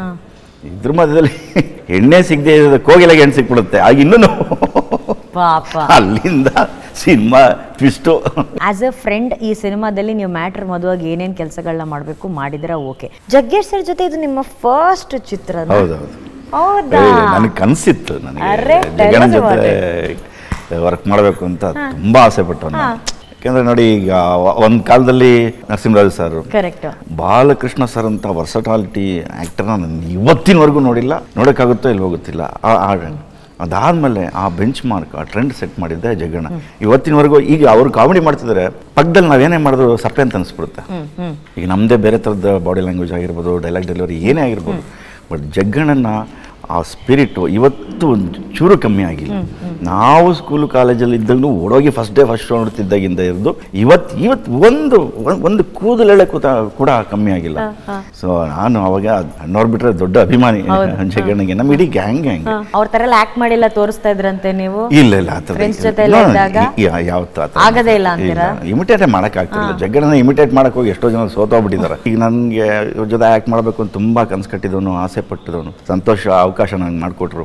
ಬಟ್ ಬಂದಾಗ ನಾನು ನನ್ನದೇನಿದೆ ಅದು ಮರ್ತ್ಬಿಟ್ಟು ಇವ್ರು ಆ್ಯಕ್ಟಿಂಗ್ ನೋಡ್ತಿರ್ತೀನಿ ನಾನು. ಹೆಂಗೆ ಮಾಡೋದು? ಒಂದು ಚೂರು ಇವ್ರಿಗೆ ಇವತ್ತಿನವರೆಗೂ ಇದೇ ಕಮ್ಮಿನೇ ಆಗಿಲ್ವಲ್ಲ ಅವ್ರಿಗೆ. ಅನಂತನಾಗ್ ಅವ್ರು ಹಂಗೆ ಮಾಡೋರು. ನಾನು ನೋಡಿದೆ, ಬನ್ನಿ ಜಗ್ಗೇಶ್ ನೋಡಿ ಅವರೆಲ್ಲ ಸಖತ ಮಾಡ್ತಾರೆ, ಬನ್ನಿ ಅಂತ ಬಚ್ಕೊಂಡು ನೋಡೋದು ಅವರು. ಹಿಂಗೆ ಅಮ್ಮ ನಾನೇನೋ ಎಕ್ಸ್ಪ್ರೆಷನ್ ಎಲ್ಲ ಕೊಡ್ತಾ ಅದು ನೋಡಿದ್ರೆ ಇವ್ರಿಗೆ ನೋಡ್ತಾ ಇರೋರು, ಇವ್ರು ನೋಡ್ತಾರೆ ಅಂತವ್ರು ಅಂದ್ಕೊಂಡು ಮನಸ್ಸಲ್ಲಿ ಆದರೂ ಬಿಡ್ತಾ ಇರಲ್ಲ, ಮಾಡಿ ಮುಗಿಸ್ತಾ ಇದ್ದೆ. ಪಾಪ ಅವ್ರು ಹೇಳೋದು, ಭಾಳ ಚೆನ್ನಾಗಿ ಮಾಡ್ತೀರ, ಭಾಳ ಚೆನ್ನಾಗಿ, ಹೇಗೆ ಅದು ಹೇಗೆ ಭಾಳ ಚಂದ ಅಂತ. ಆಕ್ಚುಲಿ ಇವಾಗ ನೀವು ಹೇಳದ್ಮೇಲೆ ನಾವು ರೀಕಾಲ್ ಮಾಡಿದ್ರೆ ಇದೆಲ್ಲ ಕಳೆಗಳೆಲ್ಲ ತುಂಬಾ ಹಿಂದೆ ಸರ್. ಅದು 89, 87, 88, 89 ಪೀರಿಯಡ್ ಅದೆಲ್ಲ ಆ ಸೌಂಡ್ಗಳು. ಆಮೇಲೆ 92 ಹೀರೋ ಆದ್ಮೇಲೆ ಸ್ವಲ್ಪ ಸಾಫ್ಟ್ ಅದೇ, ಬೇರೆ ತರ ಒಂಥರ ಬಂದೆ. 2000 ಬರೋ ಅಷ್ಟೊತ್ತಿಗೆ ಸ್ವಲ್ಪ ಸ್ಟೈಲಿಶ್ ಆದೆ. ಆಮೇಲೆ ಆಲ್ಮೋಸ್ಟ್ 2015 ಮೇಲೆ ಟೋಟಲಿ ಕೆಳಗಿಳಿಸ್ಬಿಟ್ಟೆ ವಾಯ್ಸ್. ಏನಕ್ಕೆ ಅಂದರೆ ನಂದು ಸ್ವಲ್ಪ ಖರ್ಚು ಧ್ವನಿ ಅಂದರೆ ದಪ್ಪ ಧ್ವನಿ. ಸೊ ಆ ಧ್ವನಿಗೆ ಕಾಮಿಡಿ ಮಾಡಬೇಕು ಅಂದರೆ ಸ್ವಲ್ಪ ಅವಾಗೆಲ್ಲ ಇಂಜಿನಿಯರ್ಸ್ಗಳು ತುಂಬ ಟಾಪ್ ಇದ್ರು. ಕೋದಂಡ ಪಾಣಿ ಅಂತೆಲ್ಲ ಚಾಮುಂಡೇಶ್ವರಿ ನನ್ನ ಗುರುಗಳು ಪಾಪ ಇವತ್ತು ಕಾಲವಾಗಿದ್ದಾರೆ. ನನಗೆ ಡಬ್ಬಿಂಗಲ್ಲಿ ನನ್ನ ಯಾರಾದರೂ ಇಷ್ಟಪಡ್ತಾರೆ ಅಂದರೆ ಅವರಿಂದನೇ. ನಾನು ತುಂಬ ಅದೃಷ್ಟವಂತ ಅಂತ ಯಾಕೆ ಹೇಳ್ತೀನಿ ಅಂದರೆ, ರಾಜ್ಕುಮಾರ್ ಅವರು, ಪ್ರಭಾಕರ್ ಅವರು, ವಿಷ್ಣುವರ್ಧನ್ ಅವರು, ಅಂಬರೀಷ್ ಅವರು, ಇವ್ ನೇಮ್ ದಿ ಆಕ್ಟರ್ಸ್, ಶಂಕರ್ ನಾಗ್ ಅವರು, ಎಲ್ಲರ ಡಬ್ಬಿಂಗ್ನ ನಾನು ನೋಡ್ತಾ ಇದ್ದೆ ಕುತ್ಕೊಂಡು. ಅವರಲ್ಲಿ ಡಬ್ಬಿಂಗ್ ಮಾಡ್ತಾರೆ, ನಾನು ಕುತ್ಕೊಂಡು ಚೇರಲ್ಲಿ ನೋಡ್ತಾ ಹಾಕೋತಾರೆ. ಅವಾಗ ಚಾಮುಂಡೇಶ್ವರಿ ಸ್ಟುಡಿಯೋ ಹಿಂದ್ಗಡೆ ಕುತ್ಕೊಳಕ್ಕೆ ಒಂದು ಚೇರ್ಗಳು ಹಾಕಿದ್ರು. ಬಟ್ ಆ ಚೇರು ಹೆಂಗೆ ಅಂದರೆ ಮರದ ಚೇರ್ಗಳು, ರೆಡ್ ಲೈಟ್ ಇದ್ದಾಗ ಕುತ್ಕೊಳಕ್ಕೆ ಆಗ್ತಾರಲ್ಲ, ನಿಂತ್ಕೊಂಡೇ ಇರಬೇಕು. ಕುತ್ಕೊಂಡೆ ಚರ್ರ ಪರ್ರ ಅಂತ ಒಂದು ಸೌಂಡ್ ಬರೋದು. ಎಲ್ಲ ಹಿರಿಯರೆಲ್ಲ ಡಬ್ಬಿಂಗ್ ಮಾಡ್ತಾ ಇರೋಲ್ಲ, ಅದನ್ನೆಲ್ಲ ನನಗೆ ನೋಡೋಕ್ಕೆ ತುಂಬ ಆಸೆ. ಅಂದರೆ ನಾವು ಕಲ್ತ್ಕೋಬೋದು ಅಂತ ಅಂದ್ಬಿಟ್ಟು. ಅಂದರೆ ಇವ್ರು ಕೋದಂಡ ಪಾಣಿ ಅವ್ರು ಹೇಳೋದು, ನೀನು ಏನಕ್ಕೆ ಅಲ್ಲಿ ಹೋಗಿ ಮರದಡಿ ಕುತ್ಕೋತೀಯಾ, ನೀನು ಇಲ್ಲಿ ಕುತ್ಕೋ, ಥಿಯೇಟ್ರಲ್ಲಿ ಕುತ್ಕೊಂಡು ನೋಡೋರೆಲ್ಲ ಹೆಂಗೆ ಮಾಡ್ತಾರೆ ಅಂತ. ಅದು ನಂಗೆ ತುಂಬ ದೊಡ್ಡ ಅದೃಷ್ಟ. ಆಮೇಲೆ ಅಣ್ಣವರು ಡಬ್ಬಿಂಗ್ ಮಾಡೋದು ನಾನು ತುಂಬ ಪಿಕ್ಚರ್ಸ್ ನೋಡಿದ್ದೀನಿ. ತುಂಬ ನನಗೆ ಎಷ್ಟು ತಂದೆ ಥರ ಆತ್ಮೀಯರವರು ಅಂದರೆ, ಅವರು ಈ ಥರ ಒಂದು ಚೇರ್ ಹಾಕ್ಕೊಂಡು ಹಿಂಗೆ ಕುತ್ಕೊಂಡು ಪ್ರಾಕ್ಟೀಸ್ ಮಾಡ್ತಾ ಇರೋರು. ಅದ್ರ ಪಾಡಿಗೆ ಫಿಲಮ್ ಲೂಪ್ ಥರ ಹೋಗ್ತಾ ಇತ್ತು. ಸಾವಿತ್ರಿ, ಹೌದೇ, ಯಾವಾಗ, ಎಲ್ಲಿ, ಹೋ ಎಲ್ಲ ಹಿಂಗೆ ಪ್ರಾಕ್ಟೀಸ್. ಸ್ವಲ್ಪ ಹೋಗ್ಬಿಡ್ತಲ್ಲ ಅಲ್ಲಿ, ಇನ್ನೊಂದು ಸರಿ ಮಾಡ್ತೀನಿ, ಸಾವಿತ್ರಿ ಅಂತೆಲ್ಲ ಮಾತಾಡೋದು. ತಿರ್ಗಾ ಅವ್ರಿಗೆ ಕಾನ್ಫಿಡೆನ್ಸ್ ಬರುತ್ತೆ, ಈಗ ಕರೆಕ್ಟ್ ಆಯ್ತು, ಹೋಗೋಣ, ಟೇಕ್ ಹೋಗ್ಬಿಡೋಣ ಅಂತ ಅಂದ್ಬಿಟ್ಟು ಹಿಂಗಿದವಳು ಹಿಂಗೆ ಎದ್ಬಿಟ್ಟು ಆ ಮೈಕ್ ಮುಂದೆ ನಿಂತ್ಕೊಂಡು ಎಷ್ಟು ಚೆನ್ನಾಗಿ ಡಬ್ಬಿಂಗ್ ಮಾಡೋರು ಅಂದರೆ ಒಂದೇ ಟೇಕ್ ಓಕೆ. ಆಮೇಲೆ ಇವರು ನಮ್ಮ ಕಲ್ಯಾಣ್ ಕುಮಾರ್ ಅವರು ಡಬ್ಬಿಂಗ್ ಮಾಡೋದು ನೋಡಬೇಕು ನೀವು. ಅವ್ರೇನೋ ಮಾತಾಡ್ತಾ, ಹೇ ಅಲ್ಲೇನೋ ಆಗಿತ್ತು, ಅದೇನೋ ಹೌದೇನೋ ಟಕ್ ಅದೆಲ್ಲ ಇಟ್ಟಿದ್ದು ಹಿಂಗೆ. ಆಮೇಲೆ ರಿಯಲಾಗಿ ನೀರು ಕುಡಿಯೋರು ಎಲ್ಲ ಹಂಗೆ ಲೈವಲ್ಲಿ ಮಾಡೋರು ಅವರು. ಅದೊಂದು ಒಳ್ಳೆ ಎಕ್ಸ್ಪೀರಿಯೆನ್ಸು ನನಗೆ. ಆಮೇಲೆ ಇದು ಎಲ್ಲದಕ್ಕಿಂತ ನನಗೆ ತುಂಬ ಆಶ್ಚರ್ಯ ಅಂದರೆ ಶಂಕರ್ನ. ಹಿಂಗೆ ಅಂದರೆ ಅವರು ಫಿಲಮ್ ಯಾವಾಗೋ ಮಾಡಿರ್ತಾರೆ, ನೀವು ನಂಬಲ್ಲ ಅಮ್ಮ. ಯಪ್ಪ ಮಾತಾಡ್ತಾ ಇದ್ದಿದ್ದೆಲ್ಲ ಒಂದು 2 ಪೇಜ್ ಡೈಲಾಗ್ ಮಾತಾಡೋರು, ವಿತೌಟ್ ಎ ಮಿಸ್ಟೇಕ್. ಅದಷ್ಟು ಅವ್ರಿಗೆ ಜ್ಞಾಪಕ ಇರೋದು. ಬಂದರೆ ಭಾಳ ಸ್ಟೈಲ್ ಇತ್ತು ಅವ್ರು ಬರೋದು. ಕಟ ಕಟ ಕಟ ಕಟ ಕಟ ಗೊತ್ತು, ಬ್ರೀಫ್ ಕೇಸ್ ಹಿಡ್ಕೊಂಡು ಬರೋರು. ಒಂದು ಸ್ಟೈಲ್ ಆಗ್ತದೆ, ಒಂದು 355 ಸಿಗರೇಟ್ ಟಕ್ ಅಂತ ಅಣಿಸಿ ಚಕ್ ಅಂತ ಅಂದ್ಬಿಟ್ಟು ಪೇಪರ್ ಎಲ್ಲ ತೆಗೆದ್ಬಿಟ್ಟು ಪೇಪರ್ ಓದ್ತಾ ಇರೋರಿಗೆ. ಹಂಗಾಯ್ತು. ಮೆತ್ತಗೆ ಬಂದು ಸಾರ್ ಡಬ್ಬಿಂಗ್ ಹಾಂ ಟಿಂಕಲ್ಲ ನೋಡ್ಬಿಟ್ಟು ಎಲ್ಲ ಇಟ್ಬಿಟ್ಟು ಬಿಸಾಕ್ಬಿಟ್ಟು ಬಂದಿಗಿಂತ ತಕ್ಷಣ ಈ ಸೀನ್ ಅಲ್ವಾ ಟಕ ಟಕ ಟಕ ಟಕ ಟಕ ಡಬ್ಬಿಂಗ್ ಫಿನಿಶ್ ಮಾನಿಟ್ರೇ ಮಾಡ್ತಾ ಅವರು ಅಷ್ಟು ಒಳ್ಳೆಯ ಹೆಸರಿತ್ತು ಡಬ್ಬಿಂಗಲ್ಲಿ ಅವ್ರನ್ನ ಮ್ಯಾಚ್ ಮಾಡೋಕ್ಕಾಗಲ್ಲ. ಅವರು ಶಶಿಕುಮಾರು ಇವರೆಲ್ಲ ಮಾಸ್ಟರ್ಸ್ಗಳು ಅವರೆಲ್ಲ ಡಬ್ಬಿಂಗಲ್ಲಿ. ಇವರೆಲ್ಲ ಆದಮೇಲೆ ಇನ್ನೊಂದು ಎರ ಬಂತು, ಅದು ಮುಖ್ಯಮಂತ್ರಿ ಚಂದ್ರು. ಮುಖ್ಯಮಂತ್ರಿ ಚಂದ್ರು ಥರ ಡಬ್ಬಿಂಗಿಗೆ ಪ್ರಿಪೇರ್ ಆಗುವಂಥ ಕಲಾವಿದನ್ನು ನಾನು ಈ ಭೂಮಿ ಮೇಲೆ ನೋಡಿಲ್ಲ. ಹೋಗ್ಬಿಟ್ಟಿಲ್ಲ ಯಾಕೋ ಎಲ್ಲ ಮಾತಾಡೋರು, ಒಂದು ಮಣ ಮಾತಾಡೋರು. ಅವ್ರಿಗೆ ಕಿಲಾಡಿ ಅವರು ಹೆಂಗೆ ಅಂದರೆ ಸ್ಪಾಟಲ್ಲೇ ಎಲ್ಲ ಮಾರ್ಕಿಕೊಂಬಿಟ್ಟಿರೋರು. ಅದನ್ನು ಪೇಪರ್ನ ಇಸ್ಕೊಂಬಿಟ್ಟು ಹಿಂಗೆ ಹೇಳಿಯವರು ನೋಡಿ ಹಿಂಗೆ ಅಂದರೆ ಇಲ್ಲಿ ನಾನು ಗ್ಯಾಪ್ ಕೊಟ್ಟಿದ್ದೀನಿ, ಇಲ್ಲಿ ನಾನು ಗ್ಯಾಪ್ ಕೊಟ್ಟಿದ್ದೀನಿ ಹಿಂಗಂದರೆ ಮುಗಿಸ್ಬಿಟ್ಟು ಹೊಟ್ಟಬಿಡು. ಆ್ಯಕ್ಚುಲಿ ತುಂಬ ಸೈಕಲ್ ಹೊಡಿತಾ ಇದ್ದಿದ್ದು ಯಾರು ಅಂತ ಅಂದರೆ ನಮ್ಮ ಧೀರೇಂದ್ರ ಗೋಪಾಲ್ ಅವರು. ಸಖತ್ ವಾಯ್ಸು ಅಂದರೆ ಫ್ರೀಯಾಗಿ ಬಿಟ್ಬಿಟ್ರೆ ದೇವತಾ ಮನುಷ್ಯ ಅಂತ ಚಚ್ಚಿ ಬಿಸಾಕ್ಬಿಡ್ತಾರೆ. ಡಬ್ಬಿಂಗಲ್ಲಿ ಹೆಂಗೆ ಅಂದರೆ ಈ ಆಲ್ಕರಿ ಅವಸಾನ ತಗೊಂಡು ಕೊಟ್ಟಿಗೆಲ್ ಕಟ್ಟಾಕ್ದಂಗೆ ಆ ಕಡೆ ಈ ಕಡೆ ತಿರುಗಂಗಿಲ್ಲ, ಆ ಕರಿಬೇಕಾರೆ ಪಾಪ ಕೊಸರಾಡುತ್ತಲ್ಲ ಹಂಗೆ ಅದು ಕರ್ಕೊಂಡ್ಬಂದು ಹಾಕ್ಬಿಡೋರು. ಯಾಕೆಂದ್ರೆ ಸೇವಾ ಅದೇನು ಹೋಗ್ಬಿಡ್ತಲ್ಲ ಸರ್ ಅಂತ ಅಂದ್ಬಿಟ್ಟು ಅವ್ರಿಗೆ ಸ್ವಲ್ಪ ಸ್ಪೀಡಾಗಿ ಹೊಟ್ಟಾಯ್ತಲ್ಲ ಸರ್ ಅದು ಡೂಬ್ ಸರ್ ಅದು ಸ್ಪೀಡಾಗಿ ಹೋಗಲ್ಲ, ಅದು ಹಂಗೆ ಸರ್ ಇರೋದು ಅಂತ ಅಂದ್ಬಿಟ್ಟು ಅದು ಹೆಂಗೆ ಅಂದರೆ ಅಂತ ಅಂದ್ಬಿಟ್ಟು ಹಂಗೆ ಮಾಡಿ ಮಾಡಿ ಮಾಡಿ ಬೆವತು ಸುಸ್ತಾಗಿ ಕಷ್ಟಪಟ್ಟೆ ಗಾಳಿ ಬೀಸ್ಕೊಂಡು ಸದ್ಯ ಒಂದು ರೀಲ್ ಆಯ್ತಪ್ಪ ನಂದು ಅಂತ ಅನ್ನೋದು. ಹಂಗೆ ಈ ಥರ ಡಿಫ್ರೆಂಟ್ ಎಲ್ಲರೂ ನೋಡಿದಲ್ಲ ನಾನು. ಅದಕ್ಕೆ ನಾನು ತುಂಬ ಗಟ್ಟಿ ಆಗ್ತಾ ಬಂದೆ. ಯಾರು ಏನೇನು ಟೆಕ್ನಿಕ್ ಇದೆ, ಏನೇನಿದೆ ಎಲ್ಲ ನೋಡ್ತಾ ಇದ್ದೆ ಕುತ್ಕೊಂಡು. ಆಮೇಲೆ ಅವಕಾಶ ಕೊಟ್ರಲ್ಲ ಅವ್ರೇನಾರು ಅವತ್ತಿನ ಕಾಲದಲ್ಲಿ ಬೈದು ಆಚೆ ಕಳಿಸಿದ್ದ ಅಂದರೆ ನಾವು ಕಲಿಯೋಕೆ ಆಗ್ತಾರಿಲ್ಲ. ಎಲ್ಲ ಕಲಿಸ್ಕೊಟ್ರು, ಒಟ್ಟೆ ಕುತ್ಕೊಂಡು ಊಟ ಮಾಡೋರು. ಚಾಮುಂಡೇಶ್ವರಿ ಸ್ಟುಡಿಯೋ 3 ಸ್ಟುಡಿಯೋ ಇತ್ತು. ಸೊ ಲೈನಾಗಿ ಅಡುಗೆ ಮನೆಗಳಿತ್ತು. ಎಲ್ಲ ಫ್ಲೋರಲ್ಲೂ ಕೆಲಸ ಮಾಡೋದೆಲ್ಲ ಅವದಲ್ಲಿ. ಇಡೀ ಸಿನಿಮಾ ರಂಗದ ಎಲ್ಲ ಕಲಾವಿದರು ಹೊಟ್ಟೆ ಹಸ್ತು ಅವತ್ತು ಊಟಕ್ಕೆ ಬಯಸೋರೆಲ್ಲ ಅವತ್ತು ಚಾಮುಂಡೇಶ್ವರಿ ಸ್ಟುಡಿಯೋಲಿ ಕೂತಿರೋರು. ಯಾಕೆಂದರೆ 1 ಗಂಟೆಗೆ ಬೆಲ್ ಆಗುತ್ತೆ ಅಂತ ಫ್ಯಾಕ್ಟ್ರಿ ಥರ ಬೆಲ್ ಹೊಡಿಯೋರು. ಟಾಂಗ್ ಬೆಲ್ ಹೊಡೋ ಹಬ್ಬ ಸದ್ಯ ಬೆಲ್ ಹೊಡೆದು ಅಂತ ಹೋಗಿ ಪಾಪ ಎಲ್ಲ ಕೈ ತೊಳ್ಕೊಂಡವ್ರು, ಇಲ್ಲೇ ಕೈ ತೊಳ್ಕೊಂಡು ರೆಡಿ ಆಗೋದು. ಹೋಗ್ಬಿಟ್ಟು ಏನಿಲ್ಲ ಪ್ರಶಾಂತವಾಗಿ ಹಿಂಗೆ ನಡ್ಕೊಂಡು ಹೋಗ್ತಾ ಇದ್ರೆ ಯಾವುದೋ ಫ್ಲೋರು ಪಾಪ ಇಲ್ಲಿ ಬರೋ ಅಂತ ಕರೆಯೋರು, ಇಲ್ಲಿ ನಾನ್ ವೆಜ್ ಇದೆ ಇಲ್ಲಿ ಬರೋ ಅಂತ ಕರೆಯೋರು. ಎಲ್ಲರೂ ಹೊಟ್ಟೆ ತುಂಬ ತಿಂದು ಈಚೆ ಬಂದರೆ ಎಲೆ ಅಡಿಕೆ ಇಟ್ಬಿಟ್ಟಿರೋದು. ಎಲ್ಲ ಎಲೆ ಅಡಿಕೆ ಅದು ಇದು ಎಲ್ಲ ತೊಗೊಂಬಂದು ಹಿಂಗೆ ಕುತ್ಕೊಂಡ್ಬಿಟ್ರೆ ಅಬ್ಬ ಇವತ್ತೇನೋ ಊಟ ಮುಗೀತಪ್ಪ ಸೋ ನೈಸ್ ಅಂತ ಕುತ್ಕೊಳೋರು. ಅಂತ ಬ್ಯೂಟಿಫುಲ್ ಸಿನಿಮಾ. ಎಷ್ಟು ಚೆನ್ನಾಗಿದೆಲ್ಲ ಇದೆಲ್ಲ ನೆನೆಸ್ಕೊಂತಾರೆ. ಏನು ಆನಂದವಾಗಿದೆಯಲ್ಲ ಇದು. ಒಬ್ಬರು ಬೈತಾ ಇರಲಿಲ್ಲ, ಒಬ್ಬರು ಜಗಳ ಆಡ್ತಾ ಇರಲಿಲ್ಲ. ಆಮೇಲೆ ನನಗೆ ಇವಾಗ ಒಂದು ಹೌದು ಅವಾಗ ಅಂದರೆ ಇವಾಗ ರೀಲ್ ಫಾರ್ಮೆಟ್ ಇದ್ದಾಗ ಅವಾಗ ಲೂಪ್ ಸಿಸ್ಟಮ್ ಅಂತ ಇತ್ತು. ಅಂದರೆ ಇವಾಗ ಒಂದು ಸೀನಲ್ಲಿ 4 ಭಾಗ ಮಾಡ್ಕೊಂಡ್ಬಿಟ್ಟು ಒಂದು ಬಿಳಿ ಪಂಚೆ ಹಾಸ್ಬಿಡೋರು. ಈ ರೀಲ್ನ ಇದರಿಂದ ದೂರಿಸ್ಬಿಟ್ಟು ಇಲ್ಲಿಗೆ ಬಂದು ಅಂಟಿಸ್ಬಿಡೋರು. ಹಿಂಗೆ ಪ್ರೊಜೆಕ್ಟರ್ ಆನ್ ಮಾಡಿ ಬಿಟ್ಬಿಡೋರು. ಪಿಕ್ಚರ್ ಟೊರ್ ಅಂತ ಓಡೋದು, ತಿರ್ಗಿ ಅಲ್ಲೇ ಬಂದು ನಿಂತ್ಕೊಳೋದು. ಇದು ಹೋಗಿ ನಿಂತ್ಕೊಂಡು ಬರೋದ್ರೊಳಗೆ ಡಬ್ಬಿಂಗ್ ಮಾಡಬೇಕು. ಅವಾಗ ನೋ ಡಿಫ್ರೆನ್ಸ್. ಇವಾಗ ಹೀರೋ ಇದ್ದಾನೆ, ಹೀರೋಯಿನ್ ಇದ್ದಾಳೆ, ವಿಲನ್ ಇದ್ದಾನೆ, ಕಾಮಿಡಿಯನ್ ಇದ್ದಾನೆ, ಎಲ್ಲರಿಗೂ ಒಂದು ಬಾಕ್ಸಲ್ಲಿ ನಿಲ್ಲಿಸ್ಬಿಡೋರು. ಈ ಥರ ಎಲ್ಲ ಒಂದೇ ಒಂದು ಇಷ್ಟು ದೊಡ್ಡ ಸ್ಟುಡಿಯೋ ಅದು. ಹೀರೋ ಅಂದರೆ ಅವ್ರ ಮುಂದೆ ಇರೋರು, ಸ್ಕ್ರೀನ್ ಮುಂದೆ ಇರೋರು, ಹೀರೋಯಿನ್ ಅವ್ರ ಪಕ್ಕದಲ್ಲಿ ಅಲ್ಲಿರೋರು. ನಾವೆಲ್ಲ ಅಲ್ಲಿ ಎಲ್ಲರಿಗೂ ಬಾಕ್ಸ್ ಹಾಕ್ಬಿಟ್ಟು ಚೆಕ್ ಮಾಡೋರು. ಮಾಡಿಬಿಟ್ಟು ಈಗ ಲೂಪ್ ಸ್ಟಾರ್ಟ್ ಆಗುತ್ತೆ. ಹೀರೋ ಬಂದ, ಆತ ಮಾತಾಡ್ತಾನೆ, ಇವ್ರು ಯಾರೋ ನಮ್ಮ ಮನೆಗೆ ಬಂದಿದ್ದಾರೆ ನೋಡಿ ಇವ್ರಿಗೆ ಅಂತ. ಅವ್ನು ಕೆಲಸ ನಮಸ್ತೆ ಅಣ್ಣ ಅವರೇ ಅಂತ ಅವ್ನು ಬಂದು ಮಾತಾಡ್ತಾನೆ. ಆಮೇಲೆ ಏನೇ ಲಕ್ಷ್ಮಿ ಹೋಗಿ ಸ್ವಲ್ಪ ಕಾಫಿ ಗಿಫಿ ತಗೊಂಡು ಆಯ್ತಣ್ಣ ಅವರೇ ಅಂತ ಅವಳು ಹೋಗಿರ್ತಾಳೆ. ಇಲ್ಲಿ ಇದ್ದಕ್ಕಿದ್ದಂಗೆ ಒಂದು ಯಜಮಾನ್ರೆ ಅಲ್ಲಿ ಆಫೀಸಲ್ಲಿ ಎಲ್ಲರೂ ಕಾಯ್ತಾ ಇದ್ದಾರೆ, ನೀವು ಬರ್ಬೇಕಂತೆ ಅಂತ ಒಬ್ಬ ಅಂತಾನೆ. ಅವನು ಯಾರೋ ಒಬ್ಬ ಕಾಮಿಡಿಯನ್ ಯಜಮಾನ್ರು ಬಂದ್ಬಿಡ್ತಾರೆ ಇವನು ಕಾಣದ ಬೆಟ್ಟ ಅಂತ ಅವನು ಇದೆಲ್ಲ ಮಾತಾಡ್ಬಿಟ್ಟಿರ್ತಾರೆ. ಈಗ ಒಂದೇ ರೀಲಲ್ಲಿ ಮಾತಾಡಬೇಕು. ನೀವು ನಂಬಲ್ಲ, ಗಡ ಗಡ ಗಡ ಗಡ ಗಡ ಗಡ ನಡ್ಗೋರು ಎಲ್ಲರೂ. ಭಯ, ಎಲ್ಲಾರ್ಗು ಭಯ. ಒಬ್ಬ ಮಿಸ್ ಮಾಡಿದ್ರು ಹೋಯ್ತು ಎಲ್ಲ. ಅದಕ್ಕೆ ಇವ್ರು ಏನು ಮಾಡೋರು, ಚಾಮುಂಡೇಶ್ವರಿ ಸ್ಟುಡಿಯೋಲಿ ಒಂದು ಚೇರ್ ಹಾಕಿರೋದಲ್ಲ, ಆ ಚೇರಲ್ಲಿ ಬಂದು ಹೀರೋ ಫಸ್ಟ್ ಕೂತಿರೋರು, ಇಲ್ಲೊಂದು ಸಿಗರೇಟ್ ಹೊಡೆಯಕ್ಕೆ ಹೊಂದಿರೋದು, ಅವ್ರ ಪಕ್ಕದಲ್ಲಿ ಅವ್ರ ಡೈರೆಕ್ಟ್ರು ಅವರು ಇವರು ಕೂತಿರೋ. ಒಳಗಡೆ ಪ್ರಾಕ್ಟೀಸ್ ನಡೀತಾ ಇರೋದು. ಏನೋ ಎಲ್ಲ ರೆಡಿನಾ ಅಂತ ಅಣ್ಣ ಎಲ್ಲ ರೆಡಿ ಅಣ್ಣ ಥ್ಯಾಂಕ್ಸ್ ಅಂದ್ಬಿಟ್ಟು ಎಲ್ಲ ಎದ್ದು ಬರೋದು. ಅವ್ರು ಬರ್ತಾ ಇದ್ದಾಗ ನಾವೆಲ್ಲ ಬೈದಲ್ಲಿ ನೋಡ್ತಾ ಇರೋದು. ಒಂದು ರೆಡ್ ಲೈಟ್ ಬರುತ್ತೆ ಫಸ್ಟ್, ಸೈಲೆನ್ಸ್ ಅಂತ ಸೌಂಡು. ಏನು ಅಂದರೆ ನೀರು ಕುಡಿಯೋರು, ಗಂಟ್ಲು ಎಲ್ಲ ಕೆರ್ಕೊಳೋರು, ಭಯ ಬೀಳೋರು, ಎಲ್ಲರದು ಸೌಂಡ್ಗಳು ಬರ್ತಾ ಇರ್ತದೆ. ನಾನೆಲ್ಲ ಕೇಳಿಸ್ಕೊತಾ ಇರೋದು. ಎಲ್ಲ ನೋಡೋದು ಈ ಕಡೆ ಇವನು ಏತ್ಕೊಬಿಟ್ಟವನೇ ಇದಾಗ್ಬಿಟ್ಟು ಅಂದ್ಬಿಟ್ಟು ಅದಾದಮೇಲೆ ಲೂಪ್ ಬರೋದು. ಮೆಲೋಡಿಯಾಗಿ ಹೀರೋ ಮಾತಾಡೋರು, ಹೀರೋಯಿನ್ ಮಾಡೋರು, ಕೆಲಸದೊಂದು ಸಗಣಿ ಹಾಕ್ಕೊಡೋರು. ಹೇ ಅನಿಸ್ತಿದೆ ನನಗೆ, ಎಲ್ಲ ಪ್ರಾಕ್ಟೀಸ್ ಮಾಡಿ ಏನಾಯ್ತು ನನಗೆ, ಸಾರಿ ಸರ್ ಅಂತ ಅಂದು. ಹೌದು ಇರಲಿ ಬಿಡಿ ಪರವಾಗಿಲ್ಲ, ಹಾಂ ನೋಡ್ಕೊಂಡು ಮಾಡಿ ಪ್ಲೀಸ್. ಹಾಂ ಒನ್ ಮೋರ್ ಅಂತ ಅಂದ್ಬಿಟ್ಟು ತಿರ್ಗಾ ಲೂಪ್ ಓಡ್ತಾ ಇರತ್ತೆ. ಆ ವೈಬ್ರೇಷನ್ಗಳು ಇವನು ತಪ್ಪು ಮಾಡಿ ಊಸ್ಕೊಂಡಲ್ಲ ಪಕ್ಕದಲ್ಲಿರೋನು ಸ್ಟಾರ್ಟ್ ಆಗ್ಬಿಡ್ತಾರೆ. ಅವನು ಹೇಳಕ್ ಮುಂಚೆನೆ ಇವನು ಡೈಲಾಗ್ ಆ ಲಿಪ್ ಓಪನ್ ಆಗ ಸ್ವಾಮಿ ಅಂತ ಅನ್ಬೇಕು. ಅದು ಬರಬೇಕು ಸ್ವಾಮಿ ಸರ್ ಸಾರಿ ಸರ್ ಏನ್ ಸಾರಿ ನಿನ್ ಮಣ್ಣ ಕಟ್ಟಿ ನಿನ್ ತಲೆ ನಿನ್ ಏನಕ್ಕೆ ಇವ್ರನ್ನೆಲ್ಲ ಹಾಕ್ತೀರಿ. ಈಗ ಕಾಯಿಲೆ ಬೇರೆ ಎಲ್ಲ ಆರ್ಟಿಸ್ಟ್ಗೂ ಸ್ಟಾರ್ಟ್ ಆಗೋಯ್ತು. ಅಯ್ಯೋ ಅವನಂಗಂದ ಅಂದ್ರೆ ನೀನು ಅಂದ್ಬಿಟ್ಟು ಎಲ್ಲ ರಿಯಲ್ ಆಗಿ ಎಲ್ಲ ಗಬ್ಬೆದ್ದೋಗಿ ಕಡೆಗೆ ಅವರು ಇರೋ ನೋಡಿ ಏನ್ ಟೈಮು ಅಂತ ಕೇಳೋರು. ಸರ್ 12 ಬ್ರೇಕ್ ಮಾಡಿ ಅವ್ರಿಗೊಂಚೂರು ಪ್ರಾಕ್ಟೀಸ್ ಮಾಡಿಸಿ ನಾನು ಒಂಚೂರು ಬರ್ತೀನಿ ಅಂದ್ಬಿಟ್ಟು ಕೋಪ ಮಾಡ್ಕೊಂಡು ಹೊಟ್ಟೋಗ್ಬಿಡು. ಆಮೇಲೆ ಅವ್ರು ಹೋದ ಮೇಲೆ ಚಾಮುಂಡೇಶ್ವರಿ ಸ್ಟುಡಿಯೋದ ಒಂದು 1000 ಆಯಿತು ಕುತ್ಕೊಳಕ್ಕೆ. ಎಲ್ಲರನ್ನೂ ಕೂರಿಸ್ಕೊಂಡು ಉಗಿಯೋರು ಮಕ್ಕೆ ಅಂದರೆ ಹಂಗಿಂಗಲ್ಲ ಡಿಸೈನ್ ಆಗಿ ಹೋಗ್ಯೋರು. This was dubbing experience. ಇಲ್ಲಿ ಪರ್ಫೆಕ್ಟ್ ಇಲ್ಲ ಅಂದರೆ ಅವನ ಜೀವನದಲ್ಲಿ ನೀನು ಆ್ಯಕ್ಟ್ರ್ ಅಲ್ಲ. ಆಮೇಲೆ ಏನು ಗೊತ್ತಾ, ಇವಾಗ ನೀನು ಡಬ್ಬಿಂಗ್ ಅಂತ ತಲೆ ತಿಂದ ಅಂತ ತಿಳ್ಕೊಳ್ಳಿ, ಇಮಿಡಿಯೇಟಾಗಿ ಮ್ಯಾನೇಜರ್ ಹೋಗಿ ಬೇರೆ ಕಂಪನಿಗೆ ಹೇಳೋನು, ನಾನು ಸ್ವಲ್ಪ ತಲೆ ತಿನ್ನೋ ಗಿರಾಕಿ ಸಹ ವೇಸ್ಟು ಆಗ್ತದೆ ಅವ್ನು ಹೊಟ್ಟೈತೆ ಅವ್ನು ಲೈಫ್ ಹೊಟ್ಟೈತೆ. ದಿಸ್ ವಾಸ್ ದಿ ಸ್ಥಿತಿಗತಿ. ಹಂಗಾಗಿ ಆ ಪೀರಿಯಡಲ್ಲಿ ತುಂಬ ಪರಿಪಕ್ವವಾದ ಕಲಾವಿದರು ಎದ್ದು ಬಂದರು. ಇವಾಗಂದರೆ ಇವರೆಲ್ಲ ಟೆಕ್ನಿಕಲ್ ಟೀಮ್ ಎಲ್ಲ ಮಾಡಿದ್ದಾರೆ. ಕಟ್ ಓಹೋ ಕಟ್ ಎಲ್ಲನೂ ಸೇರಿಸ್ಬಿಟ್ಟು ಜಾಯಿಂಟ್ ಆಗ್ಬಿಟ್ಟು ಎಲ್ಲ ಹೊಟ್ಟೆ ಬಂದ್ಬಿಡುತ್ತೆ.